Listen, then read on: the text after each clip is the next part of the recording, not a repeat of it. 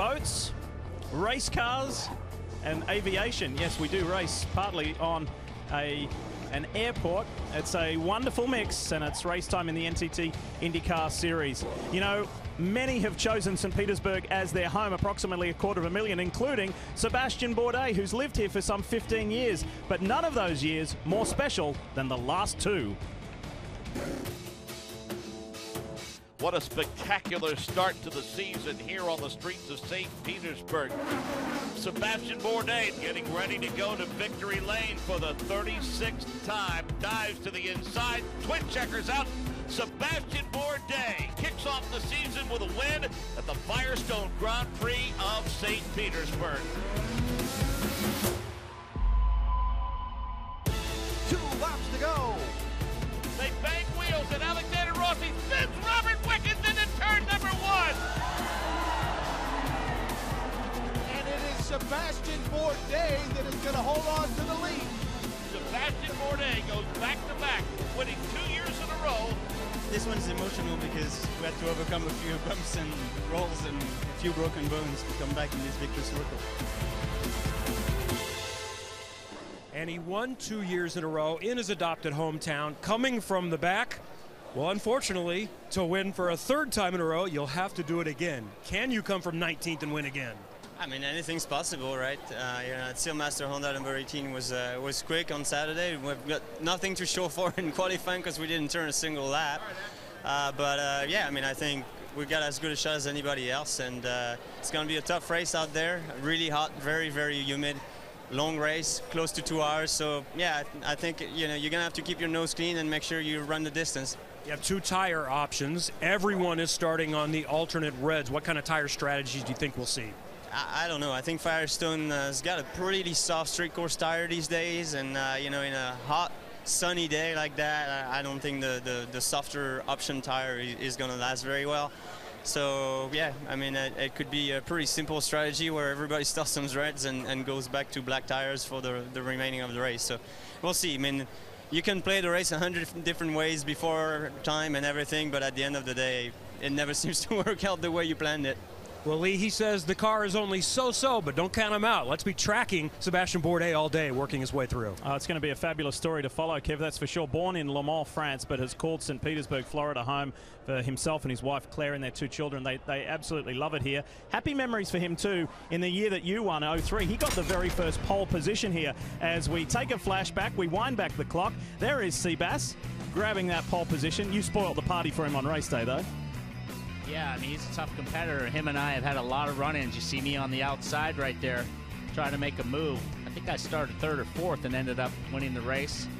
But he's won here many times, and he's a gritty guy, you know. He comes into this race. There's my mom. Look at that. So how about this? We saw the numbers there. The last 2 years, he started 14th and 21st. Today is 19th. I just ask you straight up, can he do it, realistically? Oh, of course he can. Let's not forget, last year he came in and won this race. Okay, a couple guys crashed in the first corner, but he was there.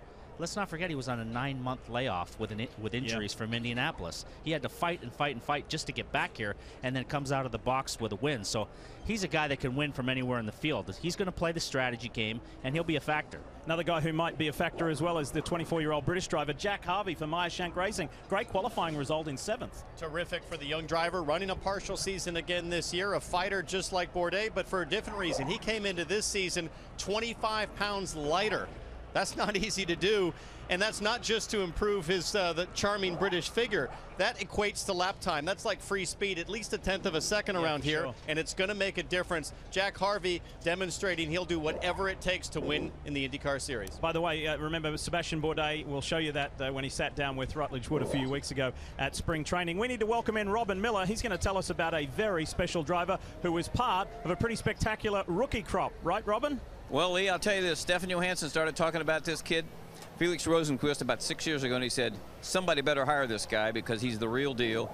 He's 27 years old. He's already been in 10 different series, and we were just talking off camera. I think that versatility has had to help you at IndyCar right off the bat. Yeah, it's definitely helpful. I mean, this is a championship where you really need, you need to be good at everything. You have oval, street circuits, road courses. It's always something different. I find also from session to session it's very different. So you cannot just say like, okay, I'm good in practice one and just leave it, because the guys will always catch up to you and you have to change your driving and the car. So yeah, I really find that helpful to have done all that stuff in the past. Okay, you won the Macau Grand Prix twice. You ran DTM, Formula 3, Formula 2, Formula E, which you won races and stuff. How did we get lucky enough to have you in IndyCar? Why didn't Formula 1 snap you up? Well, I think there's more fun stuff to talk about, to be honest. I mean, Formula 1 is something that, you know, I think it's always a bit different, and I think in motorsport in general, you need to have a bit of luck to get into the right place. You know, even if you have the talent, it takes a lot of stuff to come together until you're, you know, where you want to be. And I think I've been very lucky. You know, even with what you say, I think I'm very lucky to end up with a top team in Chip Ganassi Racing and driving the NTT Data Honda in NTT INDYCAR Series. You know, that's just fantastic. So I could say I'm unlucky and very lucky at the same time, and I'm just loving to be here. It's been a dream for a long time. So yeah, fantastic. All right, he starts third, Lee Diffie, and he has been in a rolling start before, so he's ready. And that's the thing we have to remind ourselves about. He starts third in his very first IndyCar race. Felix Rosenqvist, you're going to hear us talk about him a lot as the grid is packed. We're building closer to the start of the race. And yes, a year ago, the man who started from the pole position, Robert Wickens, he's here. And he spoke one-on-one with Kelly Stavast about his progress after that Pocono crash.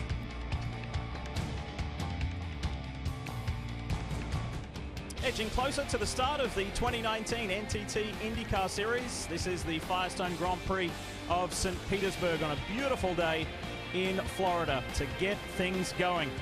And as excited as we are about today, we can't help but look in the rearview mirror. A year ago here at St. Pete, Robert Wickens was the headline story in his first qualifying session, won the pole position in the race, almost won it until a late race collision with 2 laps to go with Alexander Rossi took the Canadian out of the mix. He was a sensational performer in 2018. He had 4 podiums, came very close to winning some races, and was at the time the lead rookie. However, we have very, very vivid and strong memories about that horrific crash that he suffered at Pocono Raceway almost some 7 months ago. Since then, Robert continues to make significant progress in his rehabilitation. He wanted to be here at this race as part of his rehab and recovery to support his Arrow Schmidt Peterson teammates, and he has done that. He was warmly received, he has been all weekend, by the fans, but particularly his peers in the driver group, and he was at this morning's driver meeting. And he's also been on the Arrow Schmidt Peterson pit box. And over the past 2 weeks, Kelly Stavast spent some time with Robert, and Kelly, I know that was special for you.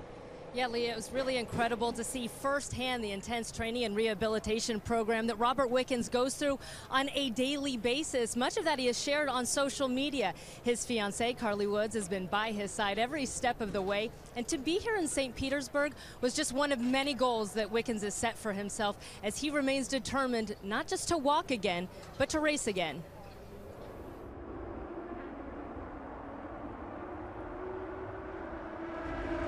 Finally, we see green here at Pocono. Look at Wickens on the outside making a move.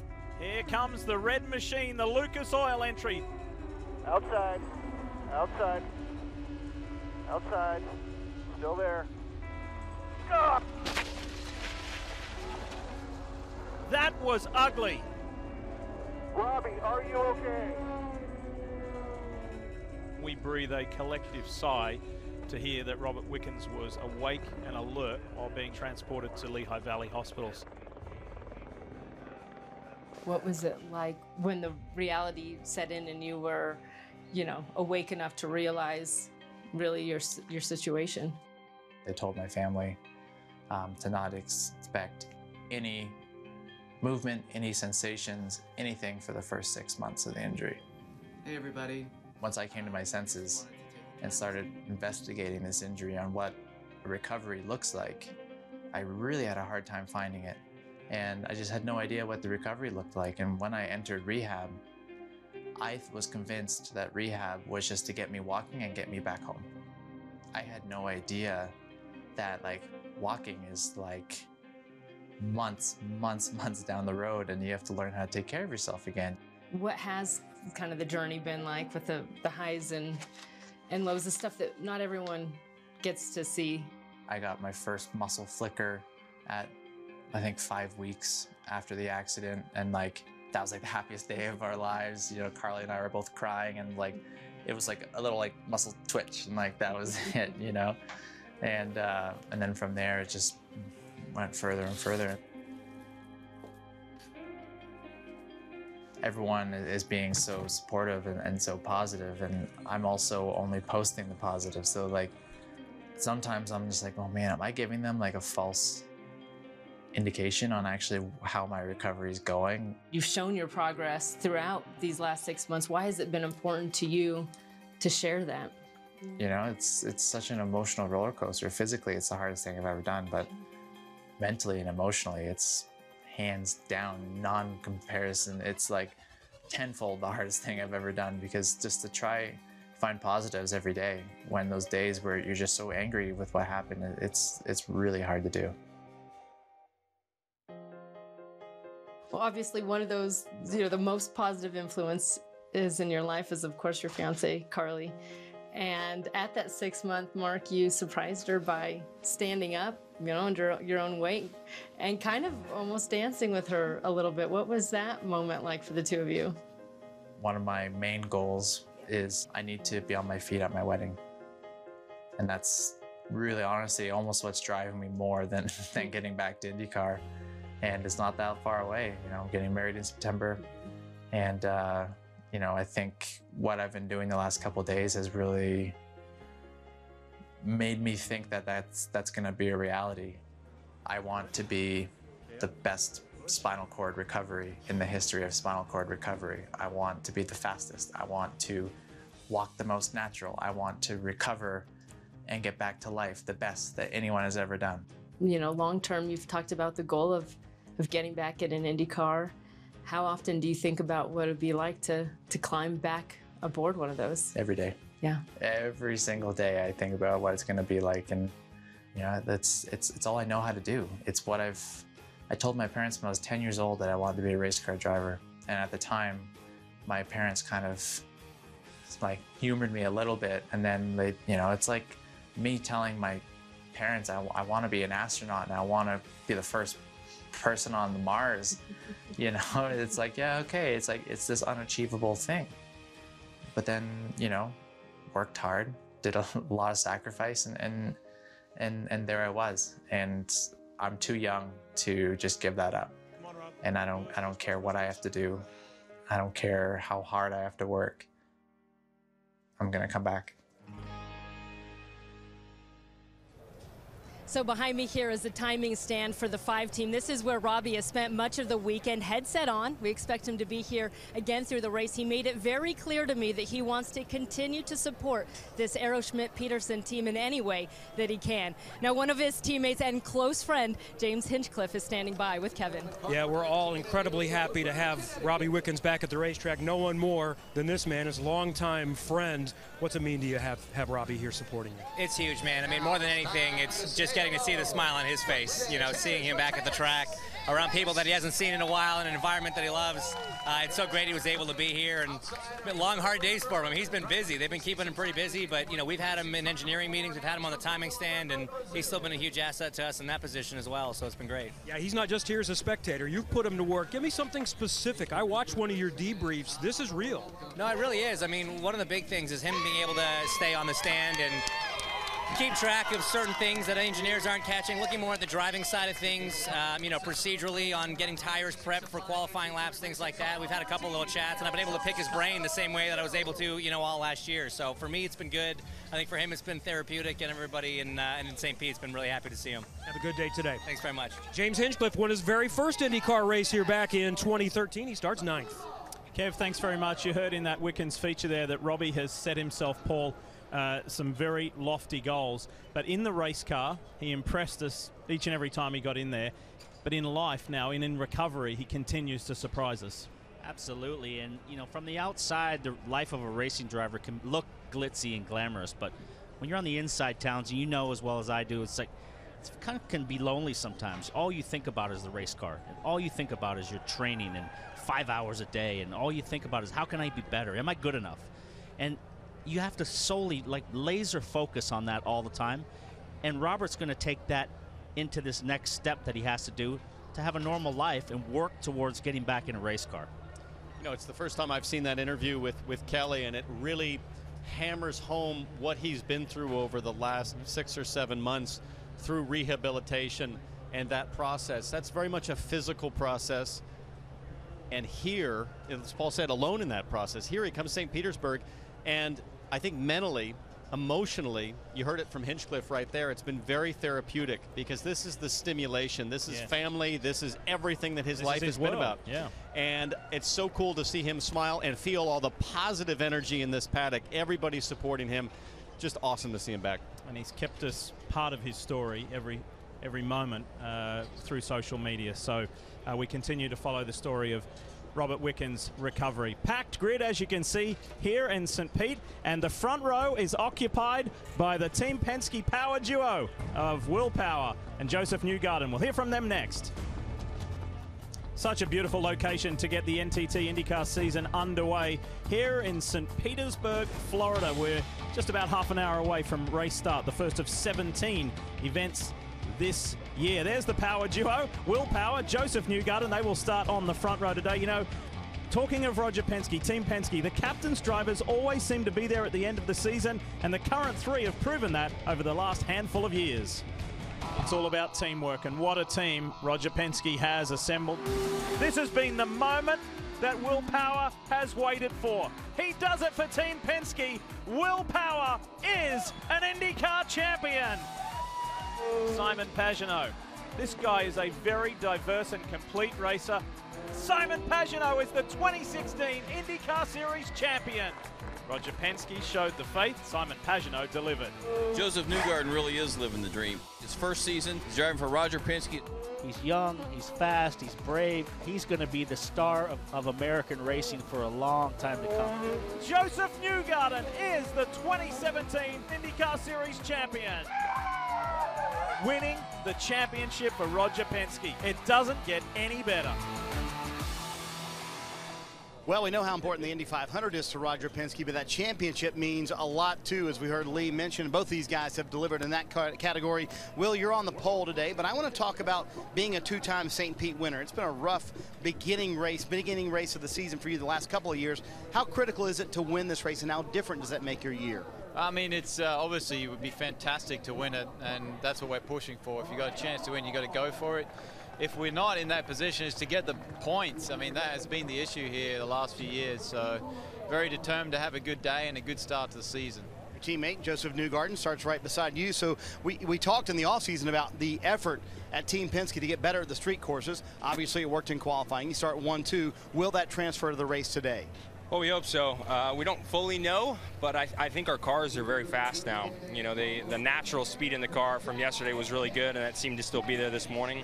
So we need to take care of each other. We need to try and get through that first phase of the race, which can always be a little crazy.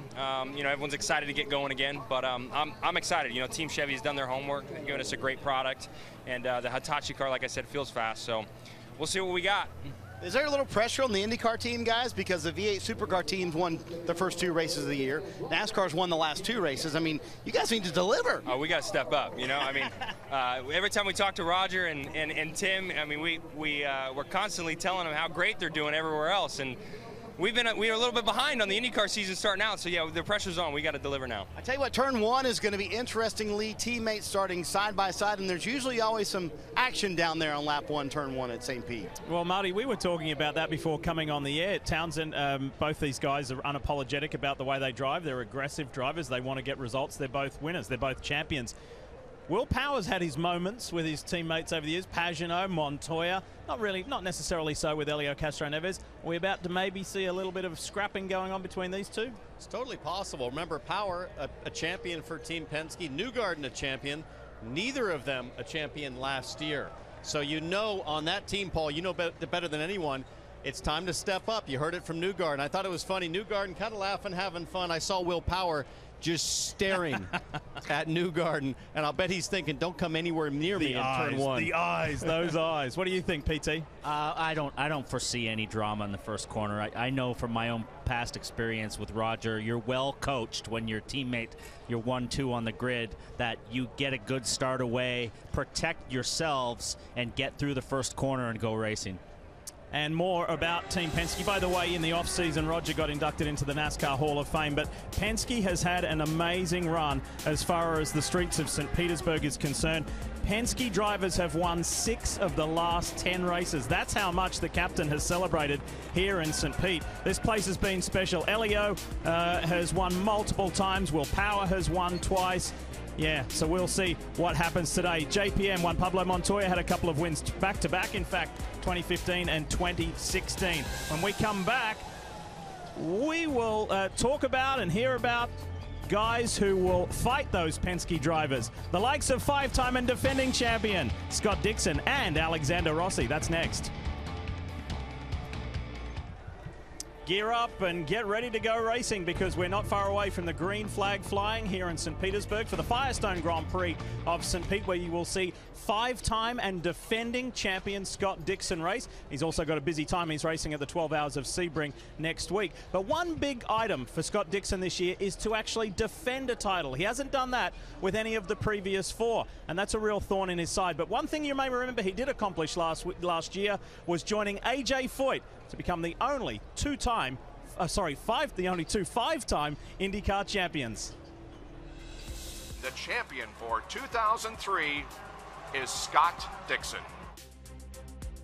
Dixon with Elio and Briscoe. Who's going to win the race? He gets him right at the stripe. He wins the race and the championship. Scott Dixon is your champion. Dixon does it for the 3rd time in his career. Well, I guess the 5-year thing did play out. I still can't believe that we've actually won the championship. This is fantastic. Scott Dixon not only wins in Sonoma, but wins the 2015 championship. Thank you, guys. Thank you so much for everything. Damn it, man. I can't believe it. Scott Dixon, he always delivers. Scott Dixon is on the verge of something truly special and significant. Something that hasn't been done in 51 years. Scott Dixon is a 5-time IndyCar champion. Well, and the team got their championship rings on Tuesday of this week. Over 100 of those rings went out. So, Scott, we heard Lee mention a moment ago, never been able to win back-to-back titles. So what's the hardest thing about defending a title that maybe folks at home aren't thinking about? Yeah, I don't know. Like, I think that, a lot of times, especially in, any sport, you've got to be careful of complacency. But, I know this team, they've won many championships, and that's never been, a problem. So, yeah, I don't know. I don't know why we've missed on following years. We've come, very close and maybe missed out by a couple of points. So I think we're definitely capable of doing it, and that's goal number 1, is to try and, take this PNC bank number 9 straight back to that championship title, go for number 6, chasing 6, and see what we can pull off. So you described qualifying yesterday as Christmas because you had your hands full with the car itself. You were able to make the Firestone Fast 6 because of a penalty. Is it more sorted for race day today? I think it was Christmas for the whole team. Felix had the same issue in qualifying 2 where he wasn't in. And, I think Herta got bumped and put him in. So hopefully we didn't use all of our luck. I, hit the wall, we changed the car. It was just a bit of a mess of a qualifying for us as a whole. Probably, for Felix's first run at it, he did a hell of a job. It was great to see the 10, up there fighting hard. And, as we can see, Penske front row, we're second row with Ganassi cars, and Andretti there on the 3rd row. So it's definitely going to be an interesting start, to say the least. Well, Scott would love to win the 6th championship, but he knows to do so, he might have to go through Alexander Rossi. Alexander Rossi, this quiet Californian, likes to do his talking on the track. They bang wheels, and Alexander Rossi spins Robert Wickens into turn number 1. I don't think it was ill-advised. I had the run, but he just kept moving me into the marble. Very aggressive, just driving the car wherever he wants. That's an incredible mixture of talent and just raw courage. Rossi with the move of the race. Alexander Rossi made some moves that I have never seen in my life. Being very precise with every decision, but being bold. I love the way he drives. Look at Wickens trying to challenge Rossi. Rossi having none of that. Side by side. Santo and Rossi. We want the elbows out a little bit. Don't hate the game. Play the game. And last year was Alexander Rossi's first chance to legitimately fight for the championship. It almost got there. So what did you learn last year that might help you this year in the title fight? Just turning 11ths into 5ths. And it's really, when we look back at the championship and the points compared to Scott, and where it got away from us was kind of 3 races that we can highlight. Some of them were out of our control. Others we definitely could have had an impact on. So it's really hard to win races in the NTT INDYCAR Series, and it's even harder to win championships. So we'll just try and improve the weaknesses we had last year and obviously keep the strengths. You said after qualifying yesterday, considering how the weekend was going, you felt pretty fortunate to make the Firestone Fast 6. What kind of race car do you have? We have a really good car. The 27 Napa Auto Parts Honda is strong. We found our issue overnight, and really for the first time this weekend, the car felt something I was comfortable with in the warm-up. So I feel like we have a really good race car underneath us, so it's just really about managing lap 1 and settling into a rhythm. The tire wear is going to be interesting, really, on the alternate and the primary tires, and it's a little bit of an unknown for all of us. So it's definitely going to be a learning and feeling out kind of situation for the first 20 laps or so. Well, Lee, remember how strong Alexander Rossi was here last year. Watch for him again today, starting 4th. There's no question that Alexander Rossi dazzled us all last year and came so close to winning that championship. Paul, what can we expect from Rossi this year? I think everything exactly the same. He drives with anger, he drives with aggression, and he's upset at losing the championship last year. So watch for him today to come out firing both guns. T-Bell, how about Dixon? Well, I think for Scott Dixon, he lives rent-free in Alexander Rossi's head. We saw that at the end of the season, so I think Rossi's got to purge that out of his thoughts all year long. Dixon always has that little smirk, as a 5-time champion should, so it should be a heck of a battle. It starts right here. And we're talking about champions and runners-up, and we've got a great field of rookies as well. There is so much to look forward to in this 2019 NTT INDYCAR season. And whenever you get asked to sit down with Rutledge Wood, you know that it's going to be entertaining. Well, that's what happened recently for this man here, the 2-time and defending race winner, Sebastian Bourdais. And you'll see that when we come back. You'll also see Coach Dungy. Yes, Tony is here doing the 2-seater ride with Mario, and he'll give the command.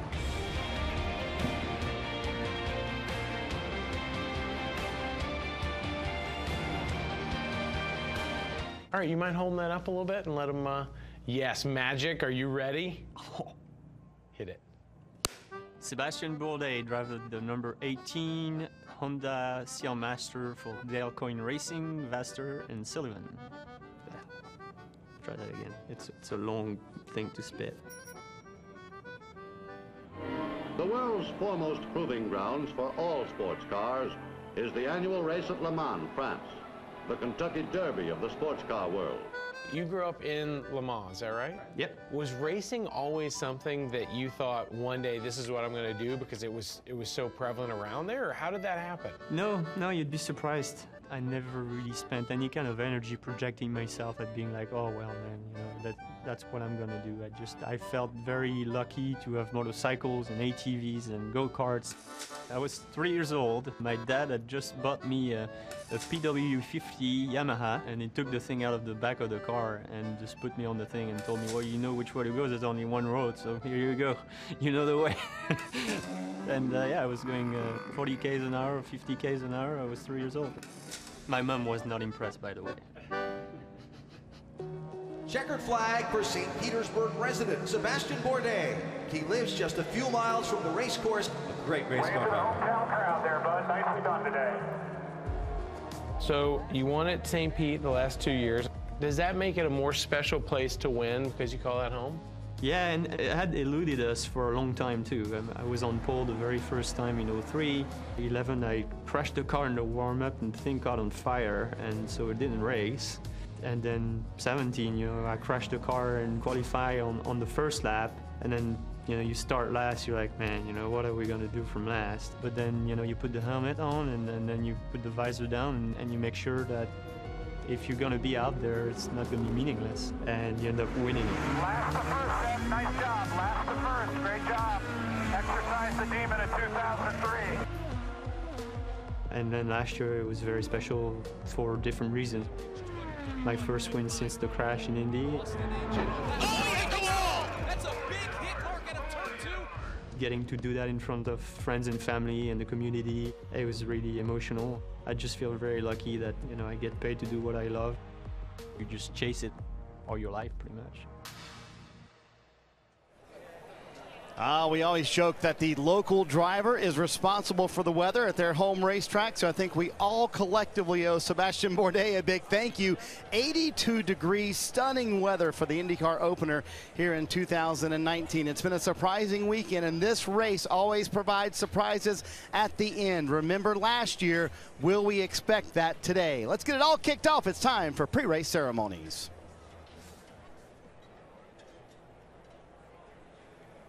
Race fans, at this time, please rise and remove your hats as the U.S. Central Command Color Guard presents our nation's colors.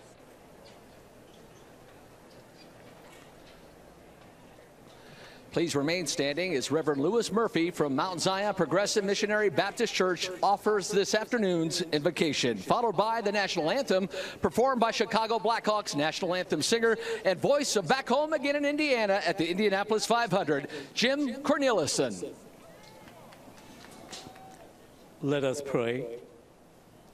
Heavenly Father, creator of the heavens and earth, creator of all mankind, we thank you for this beautiful sunny day in St. Petersburg, Florida. Truly, you have been so wonderful and gracious to us. We thank you for our elected officials. We thank you for the owners and organizers of the Grand Prix. We are praying for your blessing, your safety, for the drivers, those that will be serving in the crew pit. Keep our fans safe. We're just so thankful for all that you continue to do for us. In your holy name we pray, amen. Oh, say, can you see by the dawn's early light what so proudly we hailed at the twilight's last gleaming, whose broad stripes and bright stars through the perilous fight o'er the ramparts we watched were so gallantly streaming, and the rocket's red glare, the bombs bursting in air, gave proof through the night that our flag was still there. Oh, say does that star-spangled banner yet wave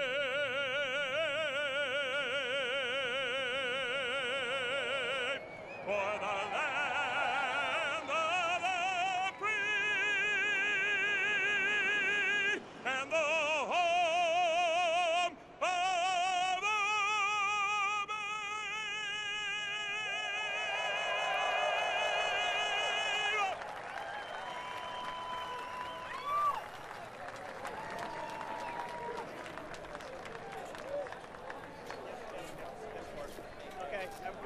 Always an A+ with Jim Cornelison singing the national anthem. Look who I've found, Football Night in America fame, and also Super Bowl and Hall of Fame fame as well. Tony Dungy, you're going in a two-seater ride with Mario Andretti. Aren't you the guy that wrote #2 on the board to your team every year?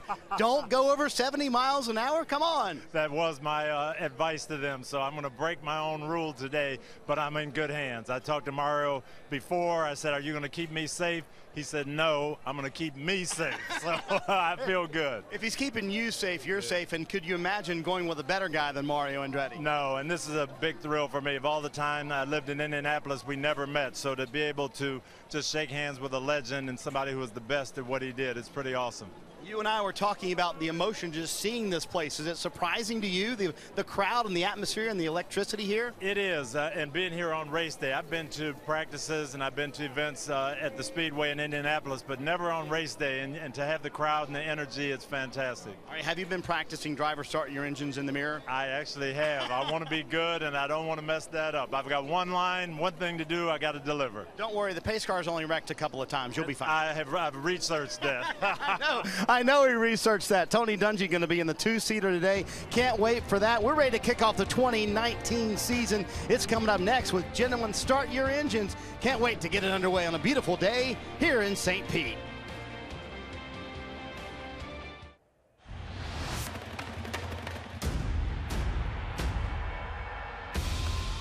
We all have a few screws loose to race at 240 miles an hour, inches apart from each other.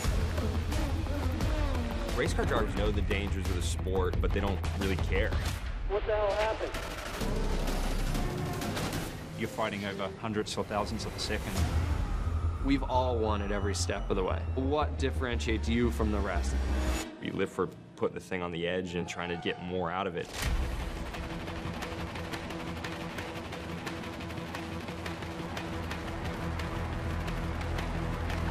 Scott Dixon is a 5-time IndyCar champion.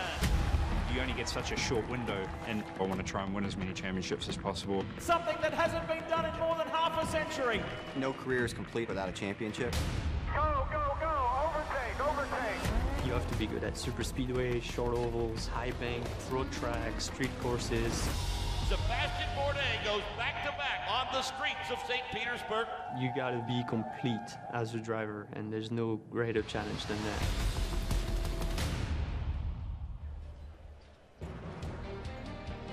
It's time to go racing. It's time to bring the action in the NTT INDYCAR Series for 2019. It's the season opener, and we welcome you to NBC Sports coverage of the Firestone Grand Prix of St. Petersburg. It's round 1 of 17 on a beautiful day in Florida. 24 cars, 24 drivers, all wanting that maiden victory of the year. And a really nice crowd on hand. Marty mentioned it a little earlier about the weather. It's broaching 80 degrees. It has been a wonderful week here in Florida, and the weekend has been just perfect. Yes, it's warm, but it's nice. Weather, threatening weather, nowhere to be seen. So it is all good, it's all green for the beginning of the season. Let's head down to pit lane and kick things off with Marty Snyder. Marty? Hey, Lee, Team Penske had one goal in the offseason. They had a December meeting where they said, we have to get better at the street courses. Well, St. Pete is a street course, and guess what? Team Penske, even though they struggled Friday and a little bit on Saturday, they locked out the front row with Will Power winning the pole and Joseph Newgarden starting outside of him. Can they finish 1-2 today, though? That's what they would love to do. Kevin? Well, right behind Team Penske, it's Chip Ganassi Racing starting in the second row. We already know Scott Dixon is a legend, a 5-time champion. Only AJ and Mario have won more races, but now he's got support. Felix Rosenqvist. No one has finished higher than 7th as a teammate since Dario Franchitti retired, but Rosenqvist has met early expectations. He actually out-qualified Dixon yesterday. He's going to start 3rd, and he might be ready to win, not just support his teammate, Kelly. Andretti Autosport finished an incredible 1, 2, 3, 4 at this race back in 2005. They've got a strong 4-car lineup again today, headlined by Ryan Hunter-Reay, who showed top 3 speed in every practice session this weekend. He lines up 5th, just ahead of teammate Alexander Rossi. Zach Veach and Marco Andretti round out that team's lineup. Robin? Well, the good thing about the IndyCar Series, Kelly, it's competitive as hell. The second best thing, lots of different people can win. Well, let's be realistic. Andretti, Ganassi, and Penske win most of the championships and most of the races. But there's one team that thinks they can challenge, Sam Schmidt and Rick Peterson. They've had Arrow as their sponsor the last few years. Now Arrow is their co-owner. Arrow's got a lot of money. They want this team to make the next step. You got James Hinchcliffe. They've won 7 races in the last 3 or 4 years. So guess what? Maybe we'll have a big 4 someday, Lee Diffie. They're looking for it. That's the goal, Robin, for sure. So Hinch knows what it's like to drive to victory lane here. We'll see if he can do it again today with his new teammate Marcus Ericsson. 2 Swedish drivers in the championship this year, and both of them rookies. So Ericsson and Felix Rosenqvist. So there's something quite new. Not many Swedish drivers have been in IndyCar over the years, and 2 of them here in the series for 2019. There in the Gainbridge Honda is Zach Veach. It's been a scrappy weekend for the driver from Ohio. He's looking to clean it up in the race and come away with a good result. He had a really promising and satisfying rookie season last year. Now it's time to take that next logical step up, but it is going to be tough here. So everybody assembled, all the talk stops now, but there are some very important words to be spoken from two-time Super Bowl winner, one as a player, one as a coach. Here is Tony Dungy for the command. The wait is finally over. It all starts here. Time to kick off the 2019 NTT INDYCAR season. St. Petersburg race fans, are you ready? It's time for those most famous words in all of sports. Here to give the command, please welcome today's Grand Marshal, Pro Football Hall of Fame head coach, NBC Football Night in America analyst, and former head coach of your Tampa Bay Buccaneers, Tony Dungy. Drivers, start your engines.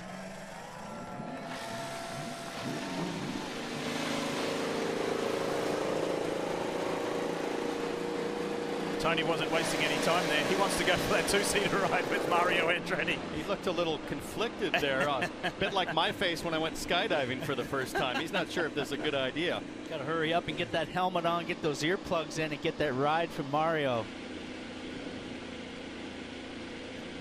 I think what's a really satisfying thing is to see somebody as famous and successful and as accomplished as Tony Dungy is, and just how thrilled he is to have met Mario Andretti, let alone go for a ride with him. And now Tony realizes the full gravity of the situation here. They're quickly trying to buckle up the helmet, get the radio plugged in. And Mario, cool as a cucumber, as always, up front.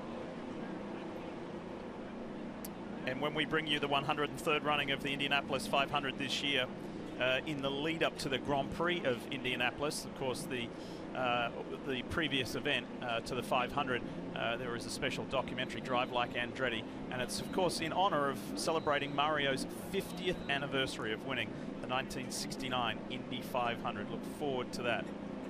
So everything looking good with the Honda two-seater, and Mario just eases away along with NBC's own Tony Dungy. And we're going to see if we can connect with Tony now. Tony, it's Lee Diffie in the NBC Sports IndyCar booth. Can you hear me?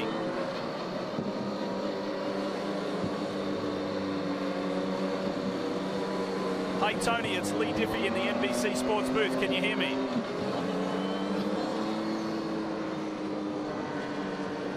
So it's a little tough to hear in there. We might just ease back and let Tony enjoy the ride. Enjoy a really special ride. And by the way, next in 2 weeks' time at Circuit of the Americas in Austin, Texas, three-time Indianapolis 500 winner Helio Castro-Neves will be driving the two-seater. Now, for the first time we've heard Tony. Hey, Tony, going to try again. It's Lee Diffie in the NBC Sports booth. Can you hear me? I just heard him say, wow. That'll do. I'm going to say speechless. I'm going to say speechless.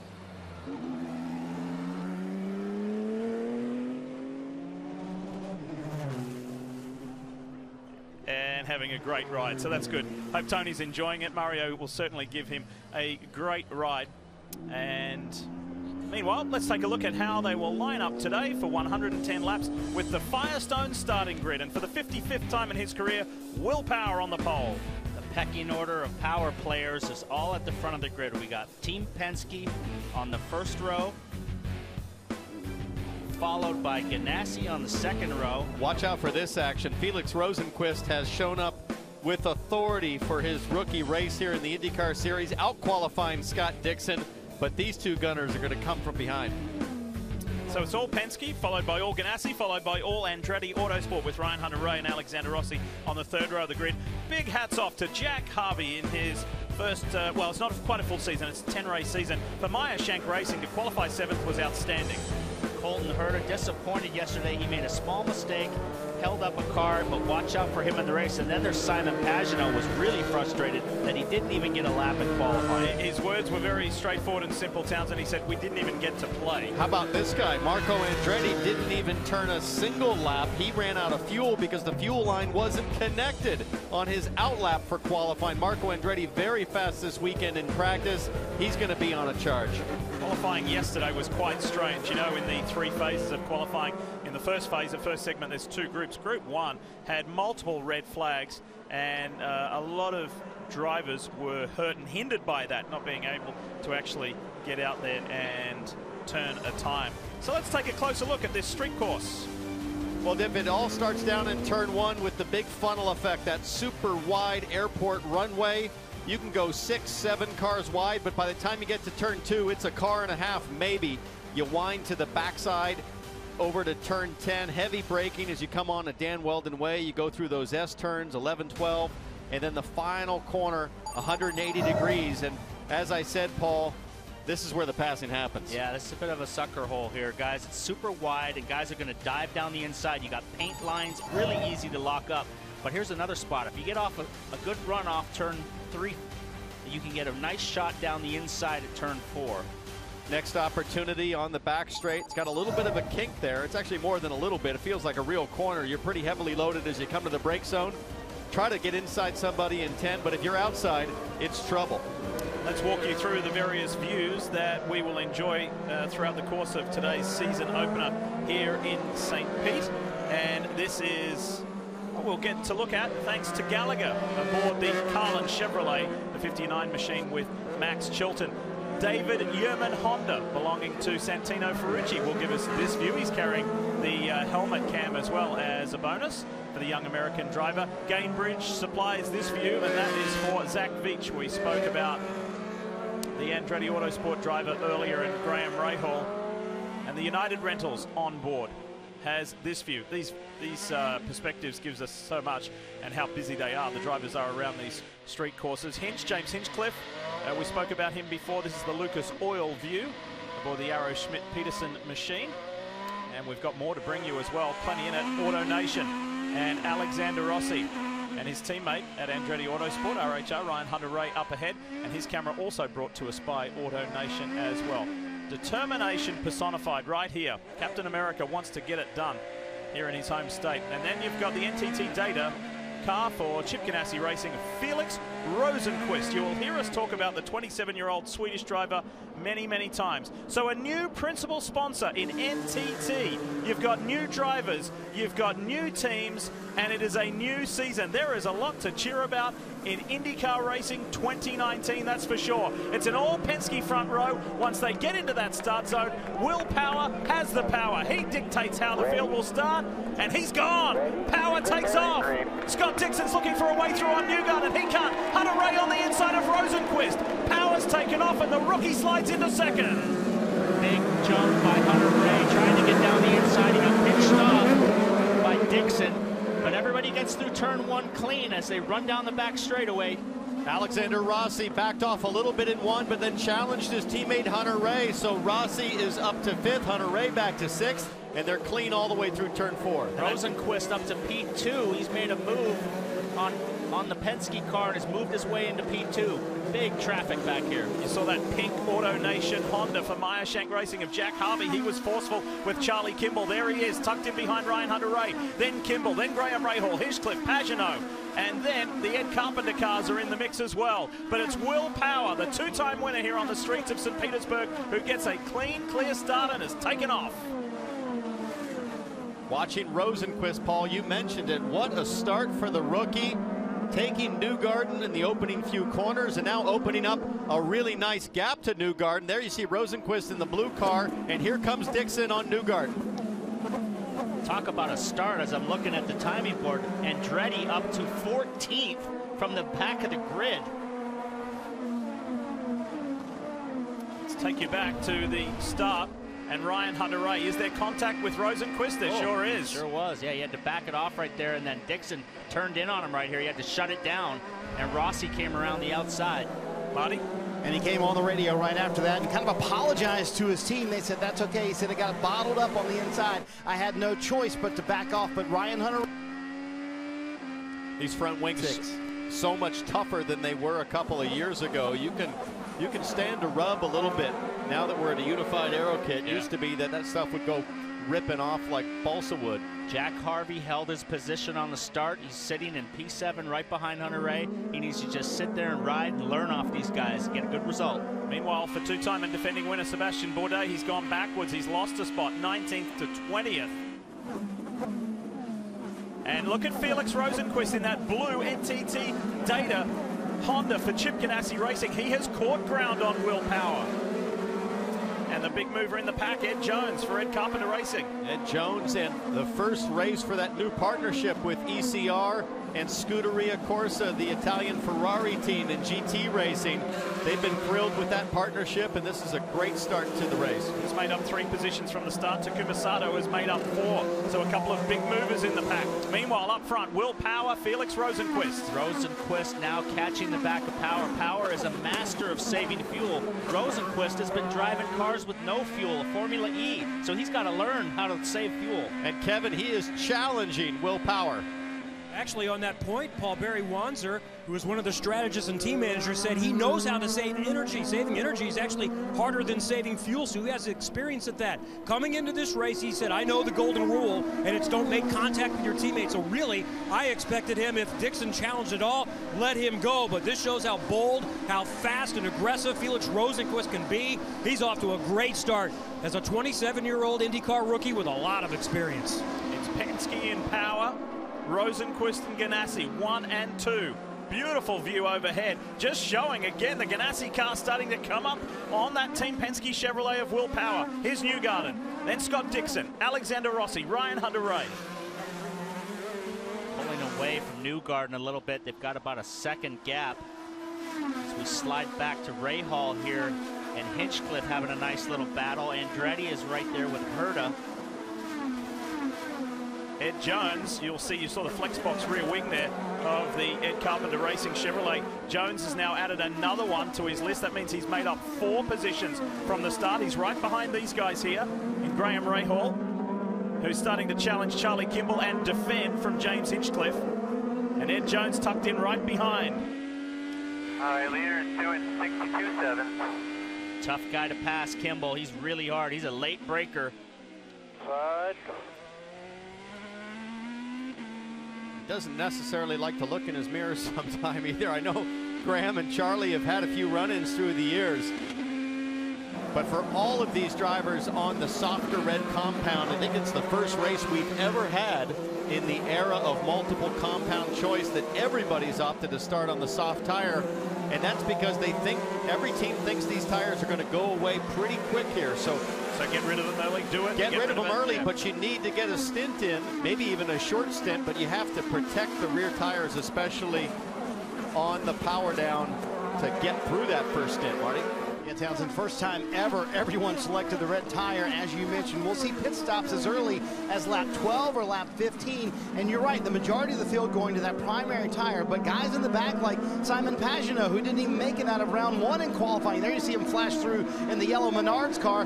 They have 3 sets of sticker tires. He told me, I want to use that to my advantage today. So we're going to go alternate from everybody else, but most of the field going with those primary tires, and we'll see stops early and often at St. Pete. What a start. Good clean start, quick pace. Rookie challenging the reigning Indy 500 champion. It's all happening here in St. Petersburg, Florida.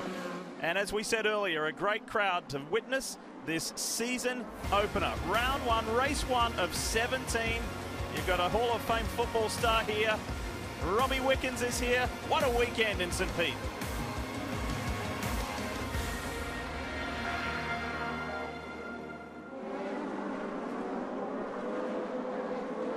A quick reminder that you can get even more IndyCar with the new NBC Sports Gold IndyCar Pass. Watch every qualifying and practice live and on demand by visiting NBCSports.com/IndyCar right now. And we know that many of you have taken advantage of that already. We've had a fun weekend bringing you all the practice sessions. We even got PT out of bed early this morning to do the morning warm-up. As you look at Will Power in the silver Chevrolet, ahead for Team Penske, ahead of Ganassi's rookie Felix Rosenqvist. What a start to his IndyCar career. Unbelievable. It's been a long time, Townsend, since we've seen this number 10 running up front. Last guy was really Dario, and it's been a bit of a struggle for Chip to have a really top flight two-man team, and this kid is sensational. Well, remember, Ganassi sort of deviated from their long-standing practice of a two-car team. They went to a four-car team. That didn't work out as well results-wise, and now I think they're fully realizing the benefit, Kevin, of getting back to two cars. So we've already seen stoppers. Marcus Ericsson was the first to come in on lap 7. This is Takuma Sato, front wing change. Remember, he's been fast all weekend, but a penalty in qualifying put him back, Kelly. And this is the rookie Santino Ferrucci. He brought out a red flag during qualifying, so he started from the rear. A little bit of a slow stop there. You see, they've also put the primary tires on this rookie driver. Yeah, qualifying did not go to plan for the youngster from Connecticut, who we saw last year. He made an impressive start to his IndyCar career. This is his first full season and one of 5 rookies in this year's championship. And here's the problem. There goes Ferrucci on cold tires, full fuel, and the leader, Power, is just coming through turn 1, turn 2 now. So we'll have to see if this starts to play a factor with lap traffic. There's Power. They're about 5 to 6 seconds back, so we'll see what happens. And Kevin mentioned about Marcus Ericsson of Arrow Schmidt-Peterson pitting early with a new set of tires on. Ericsson has just set the fastest lap of the race. Kel? And Spencer Pigot also getting called to pit road.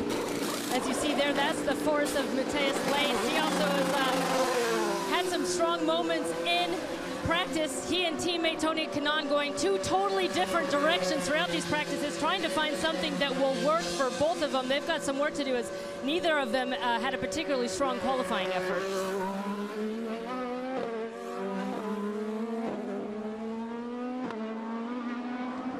Back at the front, Will Power. He boasts just over a 1-second lead over Felix Rosenquist. Third is Joseph Newgarden, then Scott Dixon. Starting to ease out, isn't it? The gaps in between these top 10 runners. A larger gap from Hunter Ray back to Jack Harvey. Then Charlie Kimball, who's only doing 5 races this year in the Traceba Chevrolet for Carlin Racing. One of those 5 will be the big one, the 103rd running of the Indy 500. And here's Marco Andretti. Troublesome qualifying yesterday, left him at the back. Kev?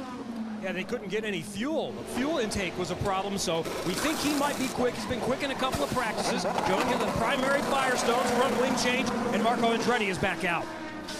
Marco's big news for this year is that he's got a new race engineer as we watch Bourdais exit. Mark Bryant is Andretti's new engineer, and Mark Bryant formerly engineered Pato O'Ward to his victory to become a champion in the Indy Lights series. There you see Sebastian Bourdais coming right out of the pits as well. A lot like last year when Bourdais won from the back. They pitted him early, get off strategy, see if you get lucky from a yellow and cycle to the front.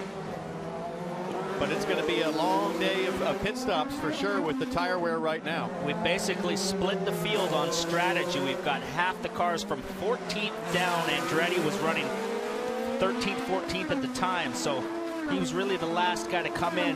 Maybe Veach will come next or Herta, but half the field is split. And here's Rahal coming in early, and he was more towards the front. So I'm not sure too many want to go too long on these reds. We've heard maybe even as soon as 11 laps, they're really starting to lose life. And everyone started on sticker reds except Joseph Newgarden. And Graham Rahal was in that group. And we've got a yellow. Bourdais is in the wall. And he is out. It is over. There will be no three-peat for Sebastian Bourdais. A lot of smoke there. It might not have been in the wall. He might have an engine problem. There was smoke coming from the rear. There was a rear shot of the carpool heading up towards turn 10, and you saw some flames on the right-hand side of the Sealmaster entry for Dale Coyne Racing with Vassar Sullivan. It's over. The dream of having the three-peat at home here in St. Pete is done for Sebastian Bourdais as Will Power dives for pit lane. Must have been worried about a full course caution might come out with that car in the runoff, so they're taking the opportunity not to get hung out on the yellow. But yeah, taking advantage of that, actually, PT. So here's Will Power coming down pit road. The leader, Roger Penske, really kind of telling him to mind the gap more than anything else. It's going to be scuffed primary tires for Will Power, hoping to take advantage. And so far, we're still green, guys. They're hoping that a caution will come out and they can jump the rest of the field. Kyle Novak. Also, Simon Pagenaud on pit road as well, guys. Kyle Novak, the race director, told us in our meeting with him that he's going to do everything he can to try to stay green if somebody's safely in the runoff area. So that's the situation with Bourdais, and it was a very late decision from Will Power. Yeah, it was. Wow, that was like, come in. very, very late call through the grass, so they must have thought that they were going to have a problem. But Bourdais, engine goes away, big fire, and he pulls off into a safe spot. They won't go yellow down there, so I don't know if that was a good call for Roger to bail off and call him in. And that's a pretty big failure on the right-hand side of Bourdais' car. No yellow for there. They'll just drag that car right there behind the wall. So I don't know if that was a good call by the Penske team to call Will in that late. But they're in the fuel window, the pit stop window, excuse me. So, you know, they can make it to the end still on 3 more stops. Kevin?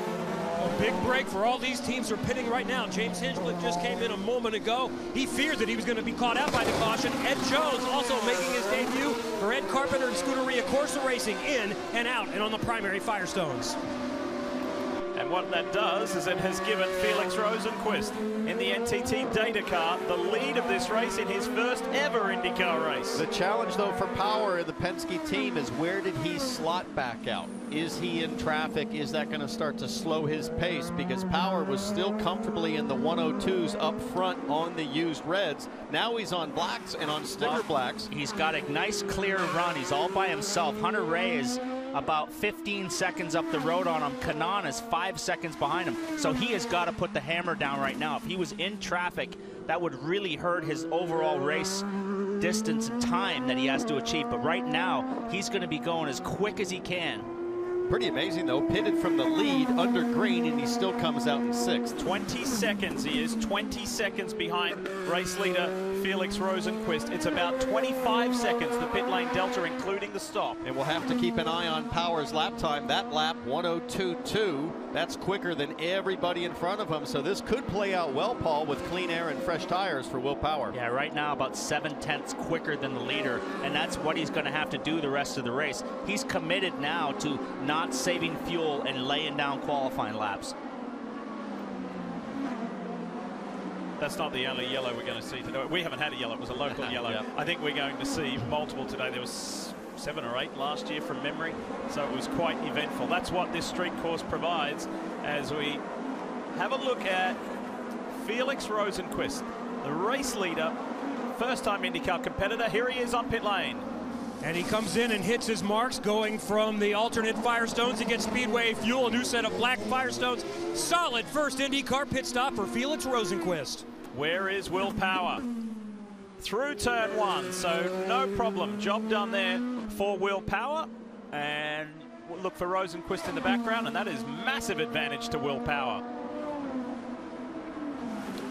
Rosenqvist was keeping him anywhere between 0.6 of a second to 1 second within his reach, and now Power's got at least several seconds advantage.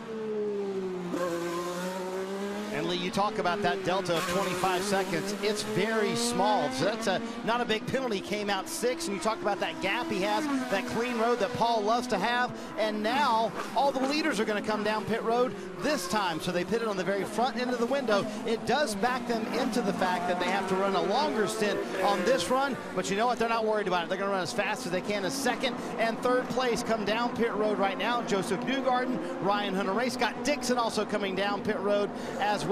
All of these guys going to primary tires, and they asked Ryan Hunter-Reay, can you run 3 more laps? We would love for you to go 3 more laps. He said it's not going to last that long. Will Power has shot by, so you see Newgarden and then Dixon, Hunter-Reay leaving pit road as well. Where will these guys blend out? There goes Power. He's comfortably through turn 3 in the brake zone. And look at this, Rosenqvist. Whoa, and Newgarden ahead of the Ganassi driver for the time being, but was short-lived. Big move on the outside, cold tires for Newgarden. He tried to defend, but Rosenqvist was at speed, had a lap on his tires already. You really need 2 or 3 corners to get temperature into the Firestones. Now Newgarden has that with Dixon behind, so Newgarden should be able to now comfortably slot into pace. And further back, there's Tony Kanaan, who hasn't stopped. There's the A.J. Foyt driver driving the 14. Hasn't been a great weekend for them, but they've stayed out and worked themselves into the top 5 for now. Marty, here comes Rossi.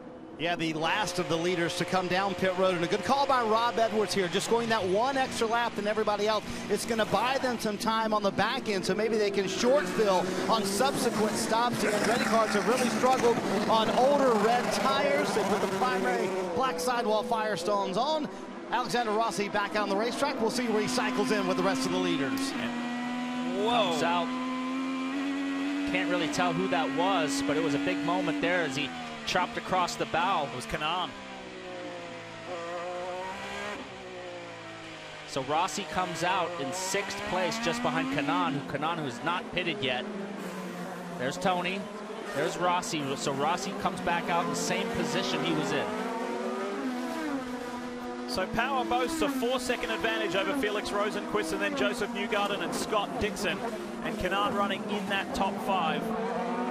Early stages of this 110-lap Firestone Grand Prix of St. Petersburg. Well, Power came out and said, I was so regretful for the way that last year started. It was all my own fault, spinning, challenging Robert Wickens at turn 2 right about here a year ago.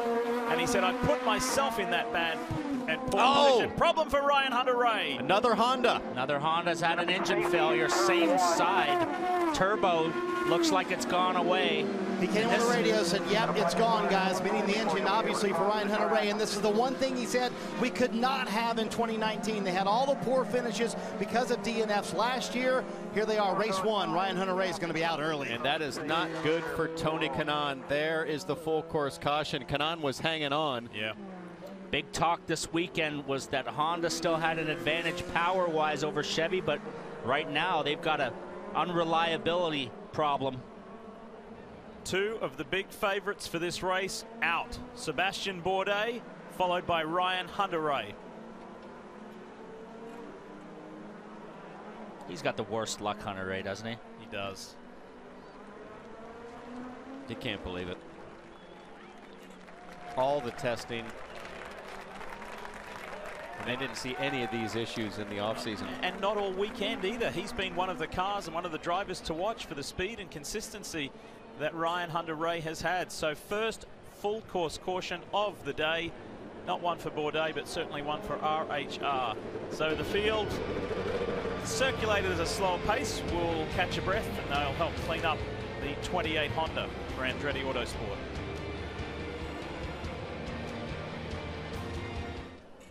Back at St. Petersburg, under caution here early in the Firestone Grand Prix of St. Petersburg. Ryan Hunter-Reay with an engine failure.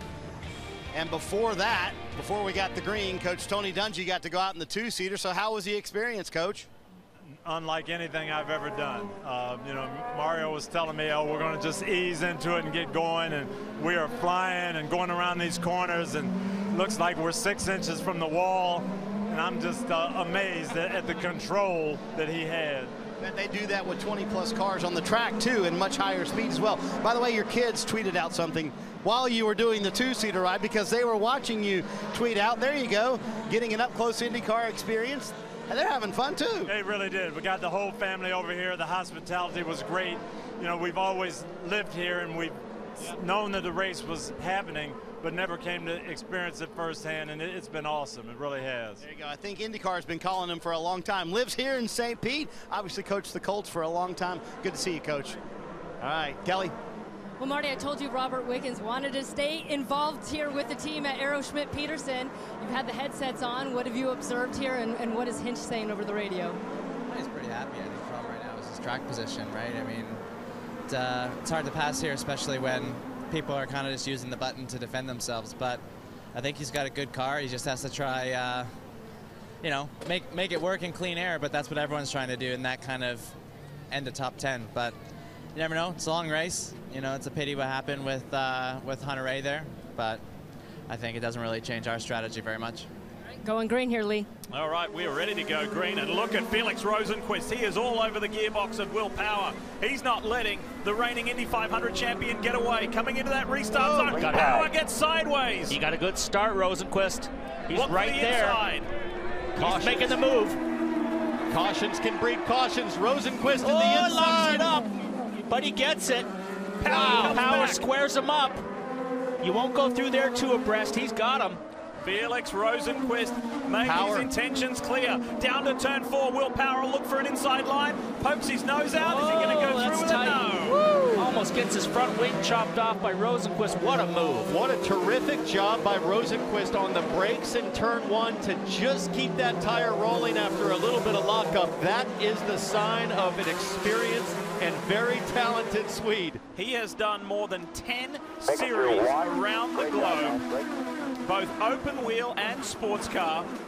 He is an incredible driver. People have been talking about him for years, whether he was headed to Formula One or IndyCar. And here he is, and he's making his name for himself in America on day 1. And he pulled off that move with patience right here in the final corner, coming to get the green flag. And uh-oh, Power has a problem. Power might have a gearbox problem coming off the last corner because he didn't get off that corner well at all, and he's going to lose. Oh, big brakes. Huge braking by Power into the turn 1. I wonder if he didn't get all the way down to second gear. He might have been in third perhaps by accident coming off the final corner because the car accelerated just fine, but not initially. Hey, here's something we've said before, haven't we, fellas? Dixon and Rossi together on track. Jack Harvey, and then Graham Rahal, James Hinchcliffe, and Ed Jones. Gotta say, Jack Harvey doing a terrific job today, running in 6th place. Sister car with James Hinchcliffe just behind, but Jack Harvey's been leading the charge. That 3-car effort. Rosenqvist is checking out. It looks like Power is just holding up the whole train. And I'm wondering if anybody's heard anything in the pits, if he has a gearbox problem or he's not getting into second gear. We'll watch here coming off the last corner if he has another problem. A little wide there. Newgarden also wide of the apex. I think both those Penske's struggling a little bit with the balance down there. Rosenqvist is starting to streak away. He's got almost 2 seconds over Will Power to Newgarden. Dixon. Rahal thought about it on Jack Harvey there. And with the strength of Rosenqvist, you have to look back to Dixon running in 4th. He's starting to challenge Newgarden. So Ganassi looks to be very strong. And let's take a look at the restart again here. Perfectly timed by Rosenqvist. He just got a good exit, popped out, and then was deep on the brakes, locks the inside tire, releases the brakes, runs a little bit wide. Right here, you'll see the inside tire on the paint. Watch this. Bang, on the brakes. Power squares him up, tries to come do the over-under, but there's no room to get through. Right side, clear, clear. Oh, this is not good. That is Ed Jones, I believe. In the number 20. Okay? I'm fine. Nope. Oh, and laced. Maybe both of them are in the fence. Looks like they might have hooked wheels together. Laced back tire is up, like they've hooked front and rear wheels together. We hope we can get a replay of that for you guys. And that corner, turn 9, leading onto the back straight. We've always seen issues there, Paul, where somebody jumps in that little short chute between turns 8 and 9. You can see there's been 2 cars in the wall there. There's marks. And sometimes what happens is somebody clips the inside wall with the right front. So we'll have to get a feel for what happened. And guys, in similar fashion, Matthias Laced went out on lap 28 of this race last year. We've done 26. Let's have a look. Oh, that's it. That was a hard hit, and Laced just probably came around, clipped him. Yep. And what happened was clipping the right front. We've seen that with Tony Kanaan in previous years here. If you just get it millimeter wrong on the turn in, watch this. You break the right front steering arm and you are a passenger at that point. You can see the mark on his tire right there. There's a white mark on the tire. So he clipped the inside wall and it just shot him. Boom, right. You can't even turn the car and you go right in. Watch how close Zach Veach comes to hitting him. Wait for it, wait for it. This is Veach, watch this. Whoa. Oh! Oh, and that's Laced, just peels the right corner right off. Because he cannot see through he has no idea there's a car there when you're coming through that turn. It's completely blind until it's too late. So the last caution, the first caution of the day, Marty, was because of the expired engine of Ryan Hunter-Reay. Let's hear from Captain America. Yeah, one of the favorites today, no doubt, Lee. And what did you and I talk about Friday? We cannot have the DNFs. It happens here early in race number 1. Had there been any engine issues in preseason testing or anything? No, Honda's done a great job for us. I'm not sure what happened. It just gradually lost power. We'll go back and look at it, of course. It's almost comical at this point at St. Pete. I mean, I've started from the pit lane here 3 times with electrical issues, and we just can't really get it sorted at St. Pete. But, you know, it's going to put us behind the 8 ball in points when it goes for, you know, especially the space picking at Indy and all that stuff. But, you know, we had some problems this weekend. The race car was a bit tough to handle, just a little bit too much push, understeer in it, but we'll figure it out. It's a great team behind me, and I'm absolutely loving it. So we'll just keep soldiering on. That's all we can do. I don't know. I don't know what I need to do different. You know, it's unbelievable. He's had the bad luck here at St. Pete before. He knows how to rally, though. He's done it and won a title before too, Kevin. And Ryan Hunter-Reay was not the first to have to retire with Sebastian Bourdais. Unfortunately, it won't be 3 wins in a row in your adopted hometown. What caused the mechanical? I'm not sure. It's something in the drivetrain, so just lost drive. So not quite sure. The engine was running, but no drive. So not sure. We'll have to wait and see. Lost weekend. Did you learn anything that can help you moving forward in testing for this weekend? No, it's unfortunately I think a pretty mute weekend where we didn't learn anything. Well, I guess we did a little bit in the fact that we tried something on Friday which really didn't work. Went back to last year's baseline street course setup, and we seemed competitive on Saturday morning, and then no run in qualifying, and what 11 laps or something in the race, not even. So yeah, just a bit of a frustrating weekend for the Steelmaster Honda number 18, but you know, a long season ahead. The only positive, at least it's a short trip home, about 10 miles from here, back home for Sebastian Bourdais. Felix Rosenqvist leads the opener at St. Pete.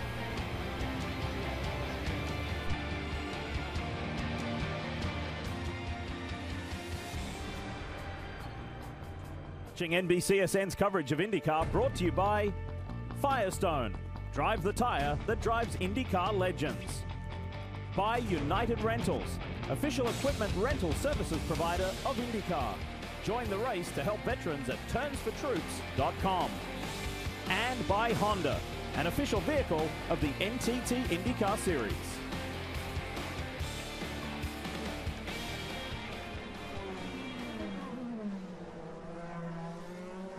We want to welcome everyone watching via Sky Sports F1 in the UK. Glad you could be with us all season long. It's a great scene here at St. Pete, but not so great for Ed Jones. That was a heavy hit, Kev. It was. He was a big mover in the race early. First, are you okay? Second, what happened? Yeah, I'm fine. You know, I was getting a run on Hinch. I just cut the inside wall at turn 9, which sent the car straight on into the outside wall. You know, it sucks for the team after the joke of a qualifying session yesterday. We had to make progress early on. I was trying to do that, and you have to take a bit more risks, but it was all my mistake. And sorry to the team. You know, we had a good race car, and we deserved a good result. Unfortunately, an early in for Ed Jones with his debut with Ed Carpenter Racing Scuderia Corsa. The driver from Dubai. He was actually born in Dubai to British parents, as Marco Andretti comes in for a stop under this second caution. We'll take a quick break, be back in a moment. It has been Will Power and Felix Rosenqvist at the head of this field all day.